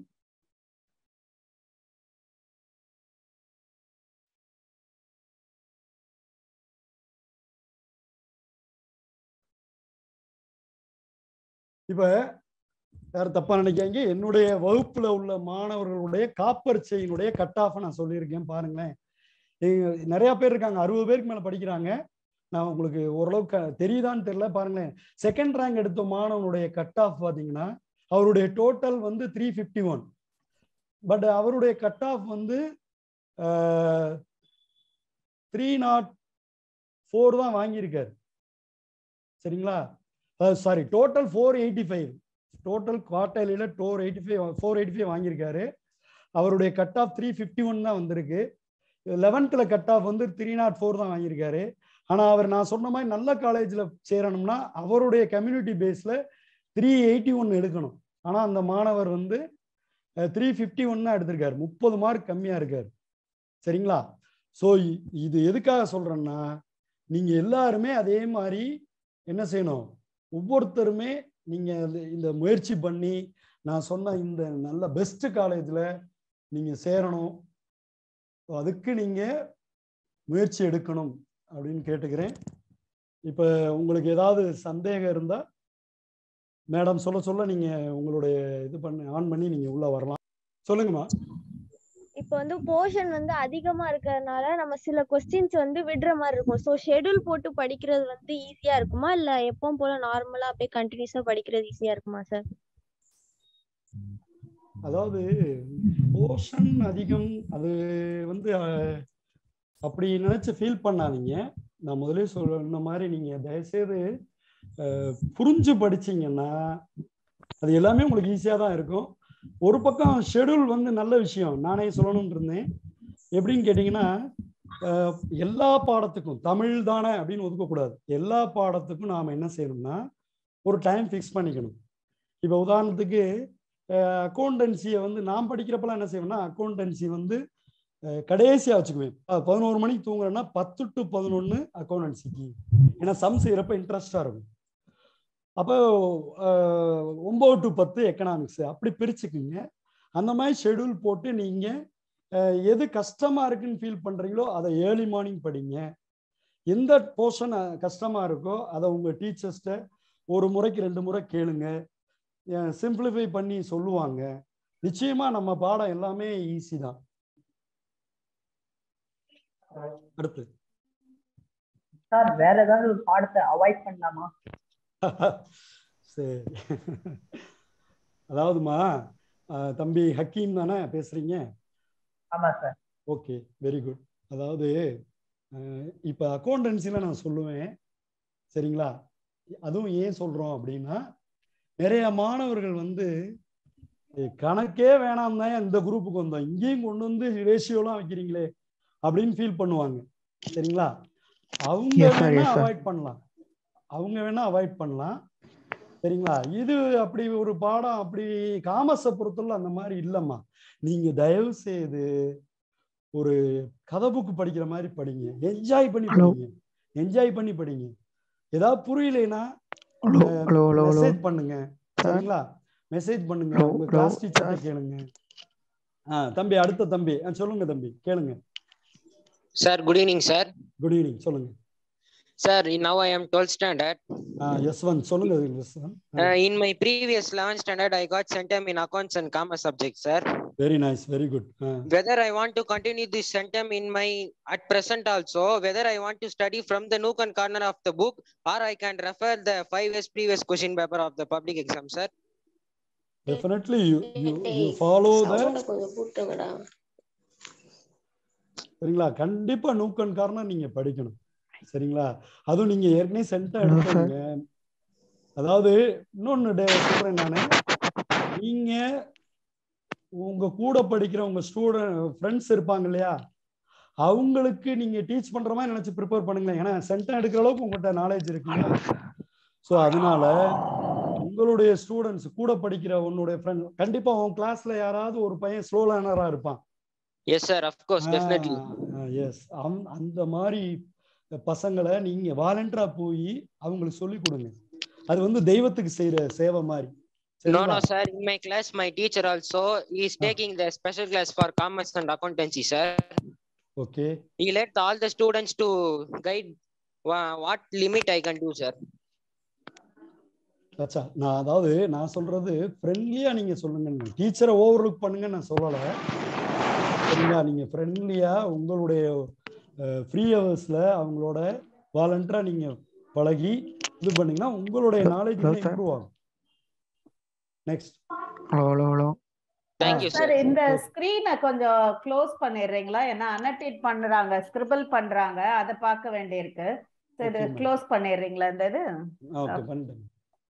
Hello sir. சொல்லுங்க. Next. Hello.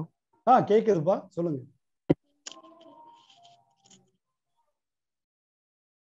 Yes, please. Next.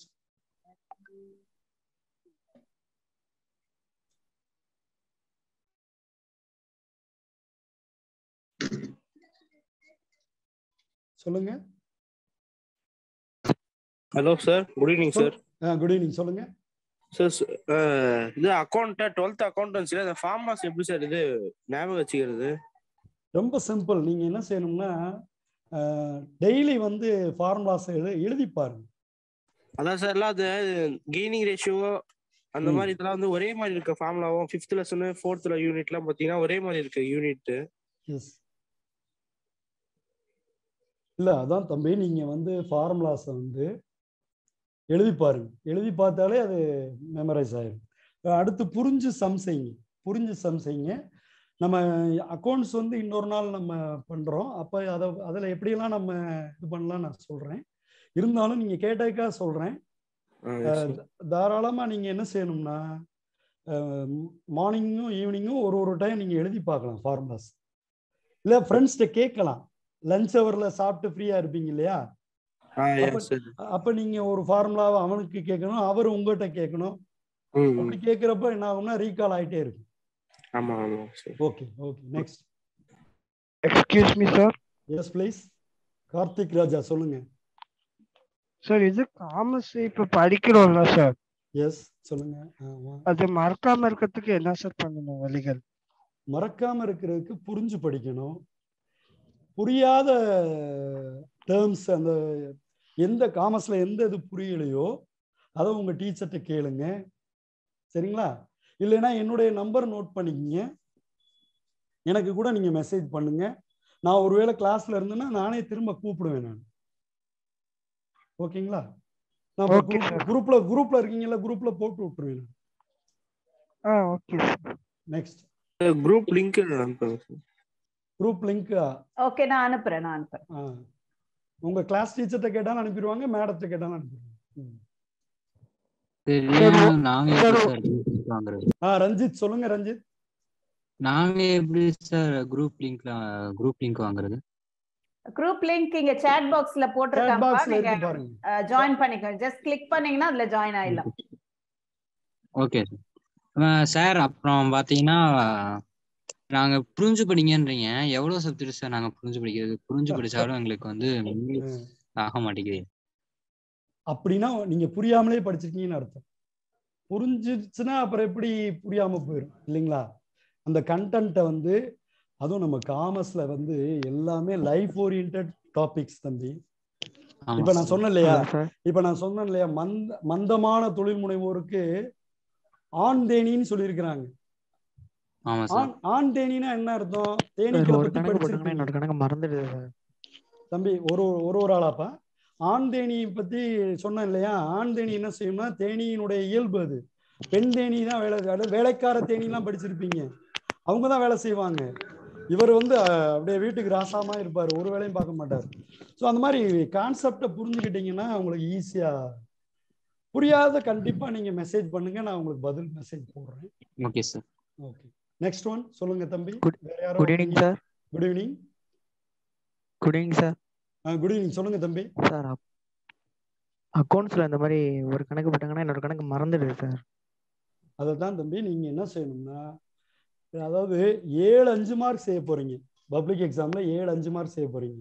அப்ப என்ன செய்யலாம்னா, ஒரு நாளைக்கு 4-5 மார்க் சம் செஞ்சுட்டு தான் நான் தூங்குவேன். அப்படியே 5 மார்க் சம் செய்யும் போது இன்னைக்கு ரேஷியோ செய்றேன், சரிங்களா? நாளைக்கு வந்து குட்வில் செய்றேன். அந்த மாதிரி சாய்ஸ் மாத்திக்கிட்டே இருக்கணும். 4 கொஸ்டினை வந்து இன்னைக்கு 4னா நாளைக்கு 4 இல்ல 3, சரிங்களா? எனக்கு அக்கௌண்டன்சி வராதுன்னா அதுக்கு டைம் கொஞ்சம் கூட கொடுங்க. ஒரு 1 ஹவருக்கு பதிலாக 1.5 மணி நேரம் கொடுங்க. இல்லை எனக்கு எக்கனாமிக்ஸ் வராது அப்படின்னா அதுக்கு டைம் கூட கொடுங்க, சரிங்களா? பட் ஈக்குவலா எல்லா பாடத்தையுமே நல்லா இது பண்ணி. நான் கட் ஆஃப் காமிச்சேன், அந்த நேரம் நீங்க இருந்தீங்களா? இல்ல சார், லிங்க் உள்ற பழைய. Okay okay.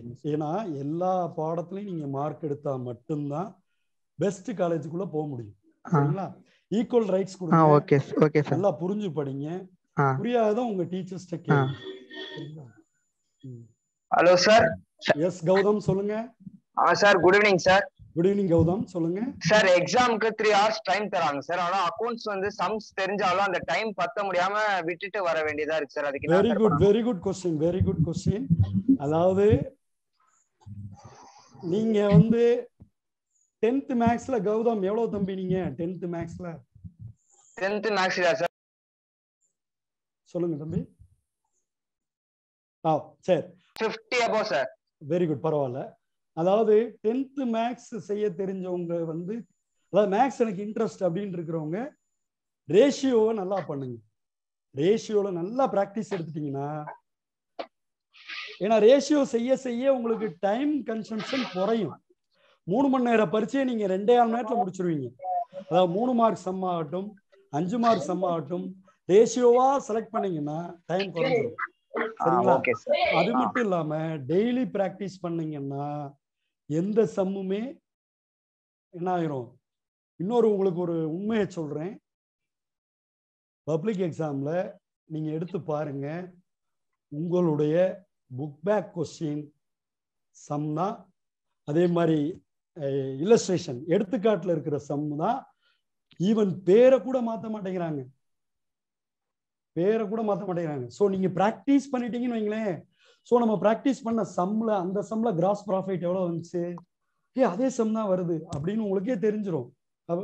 ஸோ அதனால பயப்படாதீங்க, சீக்கிரமா செஞ்சிடலாம்.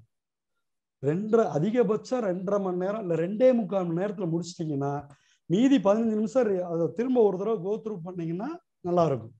ஸோ அக்கௌண்டன்சியை பொறுத்தவரை நீங்க எந்த அளவுக்கு அந்த ரேஷியோன்ற லெசன், அதே மாதிரி குட்வில் ஃபர்ஸ்ட் 1 2 3 4 அண்ட் நெக்ஸ்ட் 8 9 இந்த சாப்டர் தரவா இருந்துச்சுன்னா சென்ட் எடுக்கலாம். 1 2 3 4 8 9 இதை பார்த்தாலே சென்ட் எடுக்கலாம். சார் சில பேருக்கு 9 வராது, 9 அதான் ரேஷியோ வராதுன்னா ரேஷியோ மட்டும் ஒமிட் பண்ணுங்க. மீதி 9 பாடத்தை நல்லா பாருங்க, அப்பதான் நீங்க ஜெயிக்க முடியும். பட் ரேஷியோல இருக்க ஒன்வேர்டை படிச்சிடணும். எந்த ஒரு பாடத்திலையும் ஒன்வேர்டை விடக்கூடாது, அப்பனா நீங்க சென்ட் எடுக்க முடியாது. அடுத்து எந்த ஒரு பாடத்தையும் புரியாம படிச்சாலும் சென்ட் எடுக்க முடியாது. நெக்ஸ்ட் யார் கேக்குறீங்க? Hello sir. Thank you sir. Thank you. Hello sir. சொல்லுங்க. அந்த அக்கவுண்ட்ஸ் திரும்பி சொல்லுங்க சார். அக்கவுண்ட்ஸ் என்னலாம் பார்த்தா சொன்னீங்க? 1 2 3 4 chapter number 1 2 3 4 8 9 chapter number 8 sir. Okay 9 omit பண்ணீங்கன்னா you have to practice all the remaining 3 9 lessons. ஓகேயா? 9 நீங்க ஒமிட் பண்ணீங்கன்னா மீதி 9 பாடத்தையும் நீங்க படிச்சே ஆகணும் தரவா. சார் காமர்ஸ் படிக்கிறதுல இல்லையா மறந்துருது சார், என்ன பண்ணாதீங்க சார். தம்பி, மறதிக்கு ஒரே மருந்து புரிந்து கொண்டு படிப்பது. மறதிக்கு ஒரே மருந்து புரிந்து கொண்டு படிப்பது. இல்லைன்னா காலையில எந்திரிச்சு படிக்கணும். நீங்க காலையில எந்திரிப்பீங்களா ராத்திரி முழிப்பீங்களா? காலையில சார். Very good. சரி, அப்பனா ஏர்லி மார்னிங் எந்திரிச்சு படிங்க. அதுக்கு முன்னாடி முதல் நாள் உங்க டீச்சர்ட்ட அதை மீனிங் நல்லா கேட்டுக்கங்க. Next. Thanks sir. Okay good evening sir. சொல்லுங்க மேடம் யாஸ்மின், சொல்லுங்க. சார் காமர்ஸ்ல வந்து அந்த கம்பெனி ஆக்ட் லெசன் 2 மார்க் படிச்சிட்டோம், புரிஞ்சுதான் படிக்கிறோம். பட் ஆனா அதை மறுபடியும் ரீகால் பண்ணும்போது திருப்பி அது ஞாபகம் வர மாட்டேங்குது.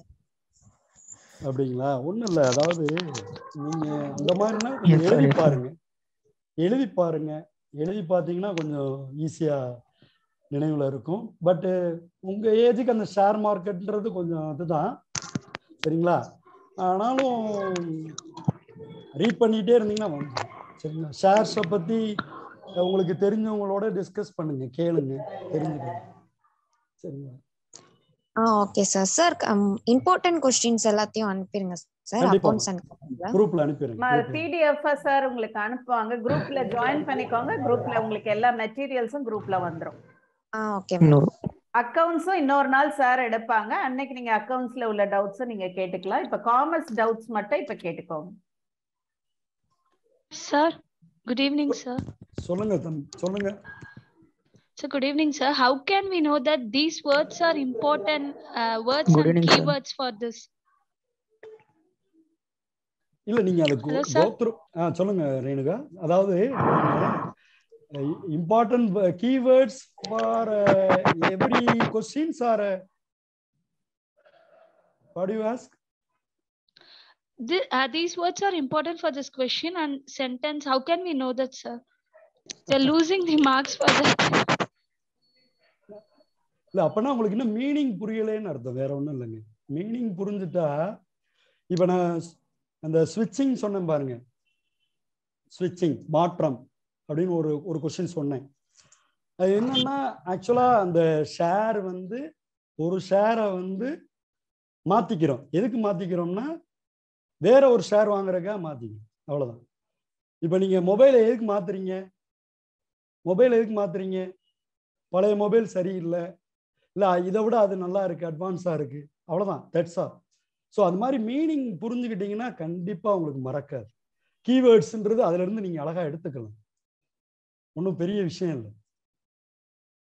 Thank you, sir. Thank you, madam. Yes, welcome. Sir, Please. good evening, sir. Good evening. சொல்லுங்க. சார் இப்போ ஸ்கூல் விட்டு வீட்டுக்கு வரோம்ல சார், வந்ததுக்கு அப்புறமேட்டா எப்படி சப்ஜெக்ட்ஸ் ஸ்ப்ளிட் பண்ணி படிக்கிறது சார், டைம் அலாட் பண்ணி? அதான் முதலே சொன்னேன் நான், தயவுசெய்து தமிழ் தானே எக்கனாமிக்ஸ் தானே அப்படின்னு ஒதுக்காம எல்லா பாடத்துக்கும் இம்பார்ட்டன்ஸ் கொடுங்க. ஏன்னா கட் ஆஃப், நீங்க அடுத்து காலேஜ் சேர்றப்ப கட் ஆஃப், ஒரு சில காலேஜ் 600க்கு எடுப்பாங்க, ஒரு சில காலேஜ் லாங்குவேஜ் தவிர 400க்கு எடுப்பாங்க. ஸோ அதனால நீங்க என்ன செய்யலாம்னா எவ்ரி 1 hour, இப்போ நான் வந்து 10 மணிக்கு 11 மணிக்கு தூங்குறேன் அப்படின்னா 10 to 1 வந்து அக்கௌண்டன்சிக்கு, 9 to 10 வந்து காமர்ஸ்க்கு, அப்படி பிரித்து வச்சுக்கோங்க. அந்த மாதிரி பிரித்து ஒவ்வொன்றுக்கும் 1 hour கொடுத்துருங்க. சப்போஸ் நீங்கள் கண்டிப்பாக 6 பாடத்துலையும் யாரும் தெளிவாக இருக்க மாட்டாங்க, ஏதோ ஒரு பாடம். நானே படிக்கிற காலத்தில் எனக்கு வந்து சம்மு தான் நல்லா வரும், தியரி எனக்கு வரவே வராது. நான் 10th சோசியலில் தான் நான் கம்மியான மார்க், தியரி எனக்கு வராது. ஸோ எது நமக்கு வராதோ அதை நாம் என்ன செய்யணும், கொஞ்சம் டைம் எக்ஸ்ட்ரா எடுத்துக்கணும். மற்ற பாடத்துக்கு 1 hourனா இந்த பாடத்துக்கு 1.5 மணி நேரம். ஸோ அப்படி பாருங்க, கண்டிப்பாக உங்களால் இது பண்ண முடியும். Hello sir. சொல்லுங்க நண்பன், சொல்லுங்க சார். இது எங்க சார் வந்து தெய்வா வணிகவியல்னு ஒரு கைடு மதுரை ஒரு கைடு வாங்கி எங்க மதுரை டீம் தான் எழுதுனாங்க, மதுரை டீம் தான் எழுதணும் நாங்க. அதுல வந்து கொஸ்டின்லாம் ஆன்சர் ரொம்ப கம்மியா இருக்கு சார். அது மார்க் ஃபுல்லா போடுவாங்களா? நானே சொல்லலாம்னு நினைச்சேன், பரவாயில்ல நீங்களே கேட்டீங்க. சென்றாண்டு எங்க பள்ளியில காமர்ஸ்ல நாங்க மதுரை மாவட்டத்தில் எழுதின அந்த நீங்க சொல்ற அந்த தனியார் நோட்ஸை வாங்கி தான் 98 மார்க் எடுத்திருக்கிறாங்க. சரிங்களா? சென்டமே கண்டிப்பா போடுவாங்க. நாங்க அதுதான் தம்பி எதிர்பார்க்கிறோம். வேல்யூவேஷன்ல ஒண்ணுமே இருக்க மாட்டேங்குது பேப்பர்ல. 5 மார்க்குக்கு 5 பாயிண்ட் இருந்தா கொடுத்துருவாங்க கண்டிப்பா. சரிங்களா? பயப்படாதீங்க. அதனால எந்த பஜார் நோட்ஸையும் நீங்க வாங்கலாம், பட் புரிஞ்சு படிங்க. இதுதான் படிக்கணும் இல்லை, உங்க ஆசிரியரே கொடுத்துருப்பாரு, அதையும் நீங்க படிக்கலாம் தாராளமா. கண்டிப்பா நீங்க அதாவது புரிஞ்சு படிங்க. 2 மார்க்குக்கு 2 பாயிண்ட் எழுதுங்க, 3 மார்க்கு 3 பாயிண்ட் எழுதுங்க, 5 மார்க்கு 5 பாயிண்ட் எடுங்க. டெஃபினட்டா சென்ட் எடுக்கலாம். நீங்க பக்கமா எழுத வேண்டிய அவசியமே இல்லை, பக்கமா எழுத வேண்டிய அவசியமே இல்லை. ஆனா டீவியேட் ஆகாம எழுதணும், கண்டென்ட்டை விட்டு வெளியே போயிடக்கூடாது. நெக்ஸ்ட் சார் சொல்லுங்க சார். நாங்க கடைசி எக்ஸாம்ல வந்து இப்ப இந்த செகண்ட் மிட் டர்ம் வச்சாங்களா சார்? ஆமா, சொல்லுங்க சொல்லுங்க இங்க போய் எடுத்து போலாம், இங்க காசு சொல்லுங்க தம்பி. மிட் டர்ம் எக்ஸாம்ல சொல்லுங்க.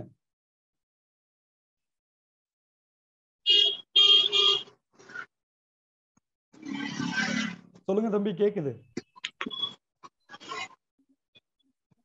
அவரு மியூட் ஆயிட்டாருன்னு நினைக்கிறேன். வேற யாராவது டவுட்ஸ் இருக்குன்னா கேளுங்க. பிரேம்ல சார் சொல்லுங்க கௌதம். சார் காமர்ஸ்ல இப்போ ஒரு 28 லெசன் இருக்கு சார். டேக்கு வந்து ஒரு பாதி டேக்கு இத்தனை பாடம் முடிக்கணும்னு பண்ணா ஸ்கோர் பண்ண முடியுமா சார்? டெஃபினட்டா பண்ண முடியும். இப்ப 28க்கு 14 பாடம். இப்ப நான் எங்க கிளாஸ்ல தான் பண்றோம். 14 பாடம். இந்த வாரம் வந்து 14 பாடத்துல 1 மார்க் 2 மார்க் முடிக்கணும், 3 மார்க் முடிக்கணும், வேறுபாடு கொஸ்டின் முடிக்கணும். இந்த மாதிரி பிளான் பண்ணிக்கலாம், தப்பு இல்லை. அப்பதான் சக்சஸ் ஆக முடியும். Thank you sir. Okay sir. சொல்லுங்க சொல்லுங்க. தெரியாம அன்மியூட் ஆயிடுச்சு, மியூட் ஆயிடுச்சு சார். நான் வந்து காமர்ஸ் காமர்ஸ்ல வந்து 45 மார்க் எடுத்திருந்தேன் second mid டேர்ம்ல sir. Very good. எனக்கு அந்த 5 மார்க் எங்க இருந்து போச்சுன்னா அந்த 13th கொஸ்டினும் அந்த 30ஆம் நம்பர் கொஸ்டினும் 40ஆம் நம்பர் கொஸ்டின்ல சார் போச்சு. Very correct. சொல்லுங்க. அதுல வந்து எனக்கு அதுக்கு வந்து அந்த கொஸ்டின்ஸ்க்கு மட்டும் நான் படிக்கிறதுக்கு ஏதாச்சும் நோட்ஸ் இருக்குமா சார்? இல்ல அதை எப்படி படிக்கணும்னு சூப்பர் நோட்ஸ் இருக்கு, நான் சொல்லவா? சொல்லுங்க சார். புரிந்து படித்தல் சார். எப்படி நாங்க வந்து இப்ப புக்ல வந்து அந்த நோட்ஸ் இம்பார்ட்டன்ட் அந்த 28 பாடத்தையும் புக்ல இருக்க தம்பி இல்ல தம்பி, ஒரு வார்த்தைக்கெல்லாம் 3 மார்க் கொடுப்பாங்க. ஒரே ஒரு வார்த்தை இப்ப வந்து பாத்தீங்களா, காப்பி, எண்ணெய் இது போன்ற கமாடிட்டி மார்க்கெட் பத்தி கேட்டாங்க. மென்பொருள், அவ்வளவுதான். மென்பொருள் பண்டக ஒரு வார்த்தைக்கு 3 மார்க் கொடுப்பாங்க. உங்க கிட்ட 3 வரி கேட்கல, 3 பாயிண்ட் கேட்கல, ஒரு வார்த்தை. அதனால தயவு செய்து பயப்படாதீங்க, என்ஜாய் பண்ணி படிங்க, சந்தோஷமா படிங்க. ஐயோ படிக்கணும்னு நினைச்சு படிக்காதீங்க, அப்பா அம்மாக்காக படிக்காதீங்க, ஆசிரியருக்காக படிக்காதீங்க, தெரிந்து கொள்ளணும்னு நினைச்சு படிங்க தம்பி. எல்லாமே ஈஸி. புரியாத விட்டுறாதீங்க, உங்க கிளாஸ் டீச்சரை விட்டுறாதீங்க, என்னையமே ஆளை விட்டுறாதீங்க. அதுக்காக ராத்திரி 12 மணிக்கு கூப்பிட்றாதீங்க. ஒரு மெசேஜ் போடுங்க, நீங்க எப்பனாலும் கூப்பிடலாம். நான் வந்து வகுப்புல இருந்தா அதுக்கப்புறம் எப்ப ஃப்ரீ பீரியடோ அப்ப நான் கூப்பிடுவேன். சரிங்களா? வாழ்த்துக்கள். அடுத்து தேங்க்யூ சார். சார் இப்போ காமர்ஸ்ல வந்து சொல்லுங்க யாஸ்மின், சொல்லுங்க. வணக்கம், சொல்லுங்க. சார் இப்போ காமர்ஸ்ல 28 லெசன் இருக்குல்ல, இப்போ அதுல ஏதாவது ஒரு 2 லெசன் ஆர் 3 லெசன் ஒமிட் பண்ணலாமா சார் எக்ஸாம்க்கு? இல்ல அப்பா ஏன் அதுலயே இருக்கிறீங்கம்மா? அப்படிலாம் இருக்கக்கூடாது. நான் இப்பதானே சொன்னேன், என்ஜாய் பண்ணி படிங்க, சந்தோஷமா படிங்க. அதுல எது புரியலையோ விடாதீங்க, அட்ட இது மாதிரி படிங்க. ஏன் இப்போ ஒரு பொன்னியின் செல்வன் படம் வந்தோடனே பொன்னியின் செல்வன் புக்கு எம்பிட்டு வச்சுச்சு பாத்தீங்களா? சினிமா நினைச்சுக்குங்களேம்மா, சினிமான்னு நினைச்சுக்குங்க. நல்லா படிங்க, ரீட் பண்ணுங்க, என்ஜாய் பண்ணி ரீட் பண்ணுங்க, எதையும் ஒமிட் பண்ணாதீங்க. வேணா நான் ஒண்ணு சொல்லுவேன், இப்படி சொல்லுவேன். மொத்தம் 10 யூனிட், 28 லெசன். சரிங்களா? 10 யூனிட்டுக்கு 10 பிக் கொஸ்டின் கண்டிப்பா வரும். மொத்தம் எழுதுறது 7 பிக் கொஸ்டின் தான்.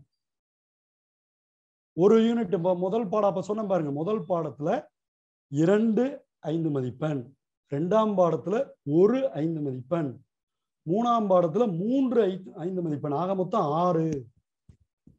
6ல 1 கேட்பாங்க. அப்படி ஒவ்வொரு இது வந்து முதல் யூனிட். இப்படி ஒவ்வொரு யூனிட்டா நீங்க சூஸ் பண்ணீங்கன்னா 10 யூனிட்டுக்கு 10 கேள்வி கண்டிப்பா இருக்கும்.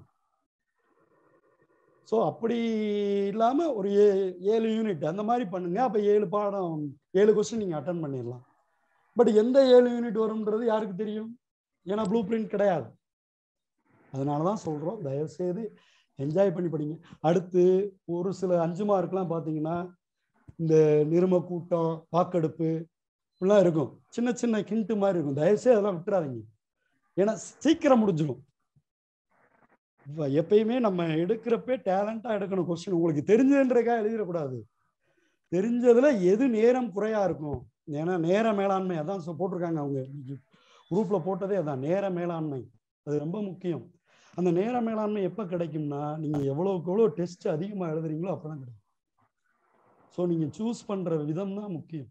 எந்த 7 5 மார்க்கை நம்ம சூஸ் பண்றது அப்படின்னு நீங்க பார்க்கணும். எதை எழுதுனா நேரம் கம்மியாகும். சிறுசா இருக்கு அப்ப மார்க் குறைச்சிருவாங்களான்னு நினைக்க கூடாது.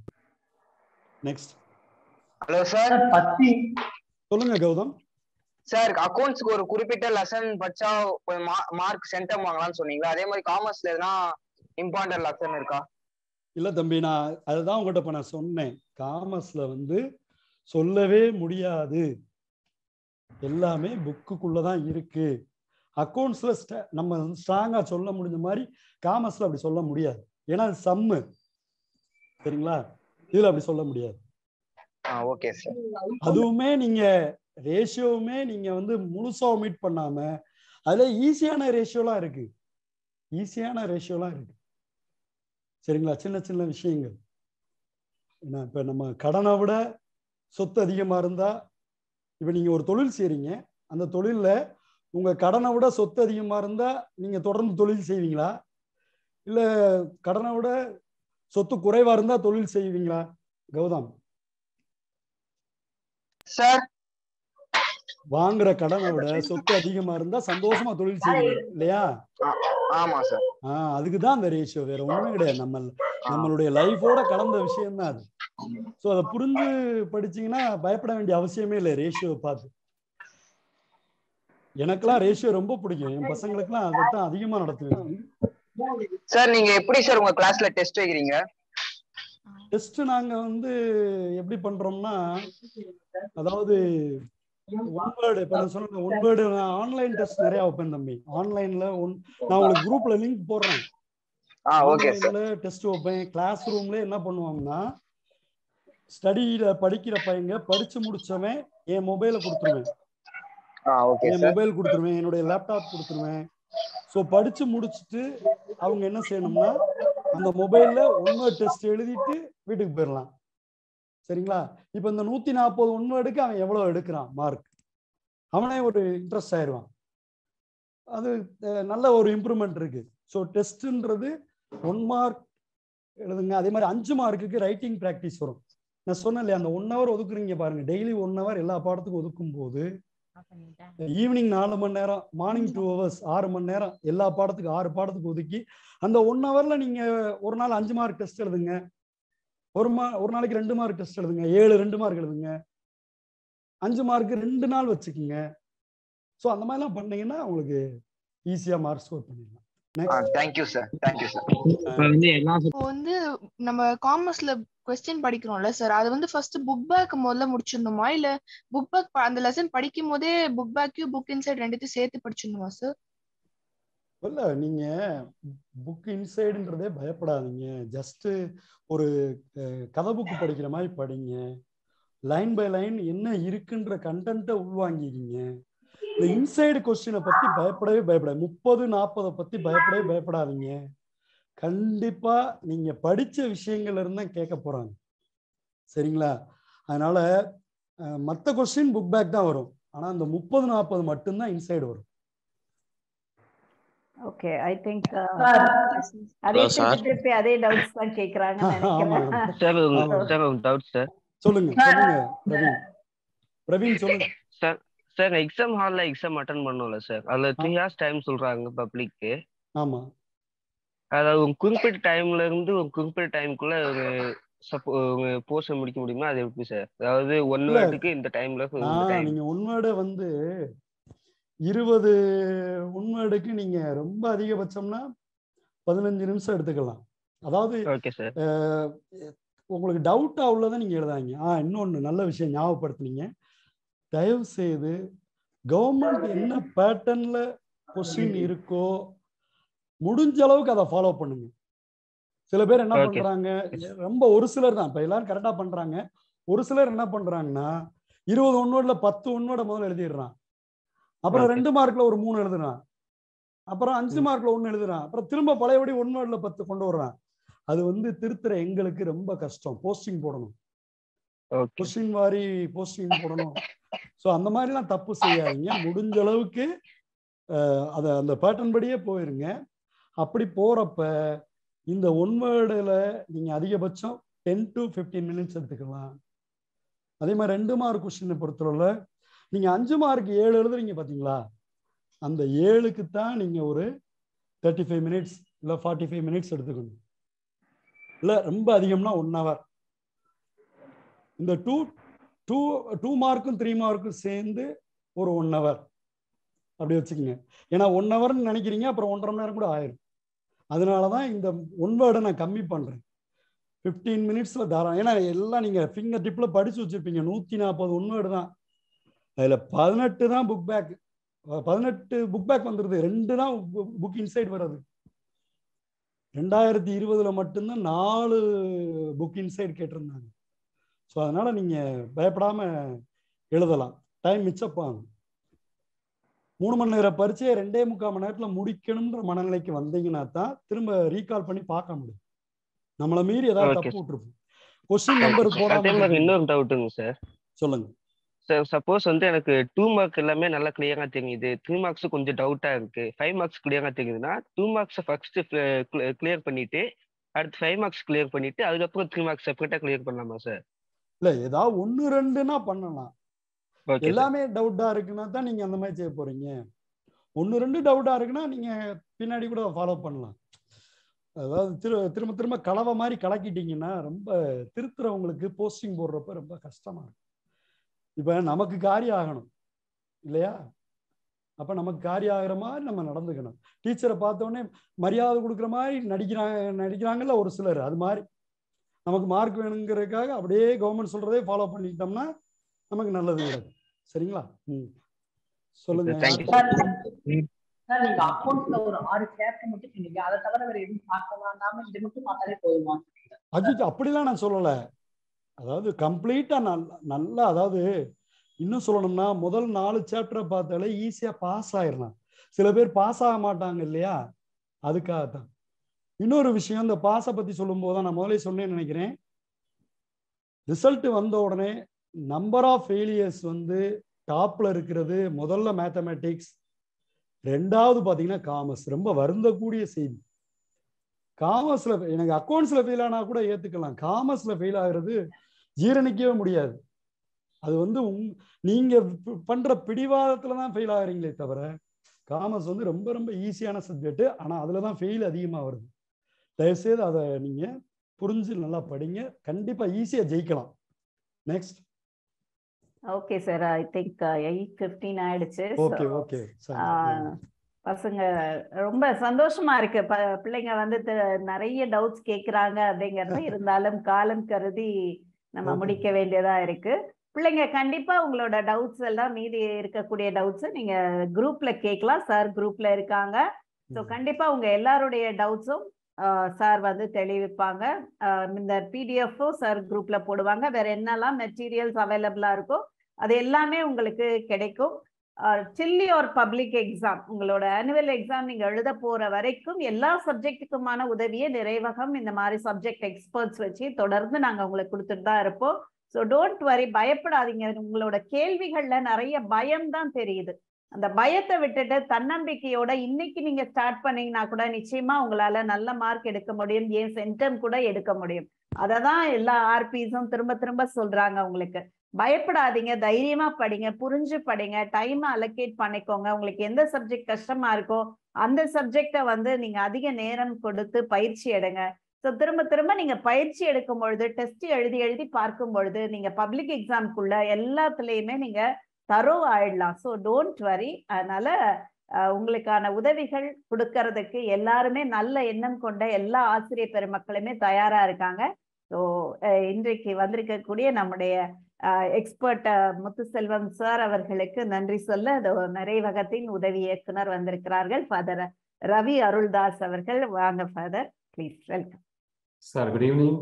சார் வணக்கம் சார். வணக்கம் sir. Last we are meeting on the Zoom.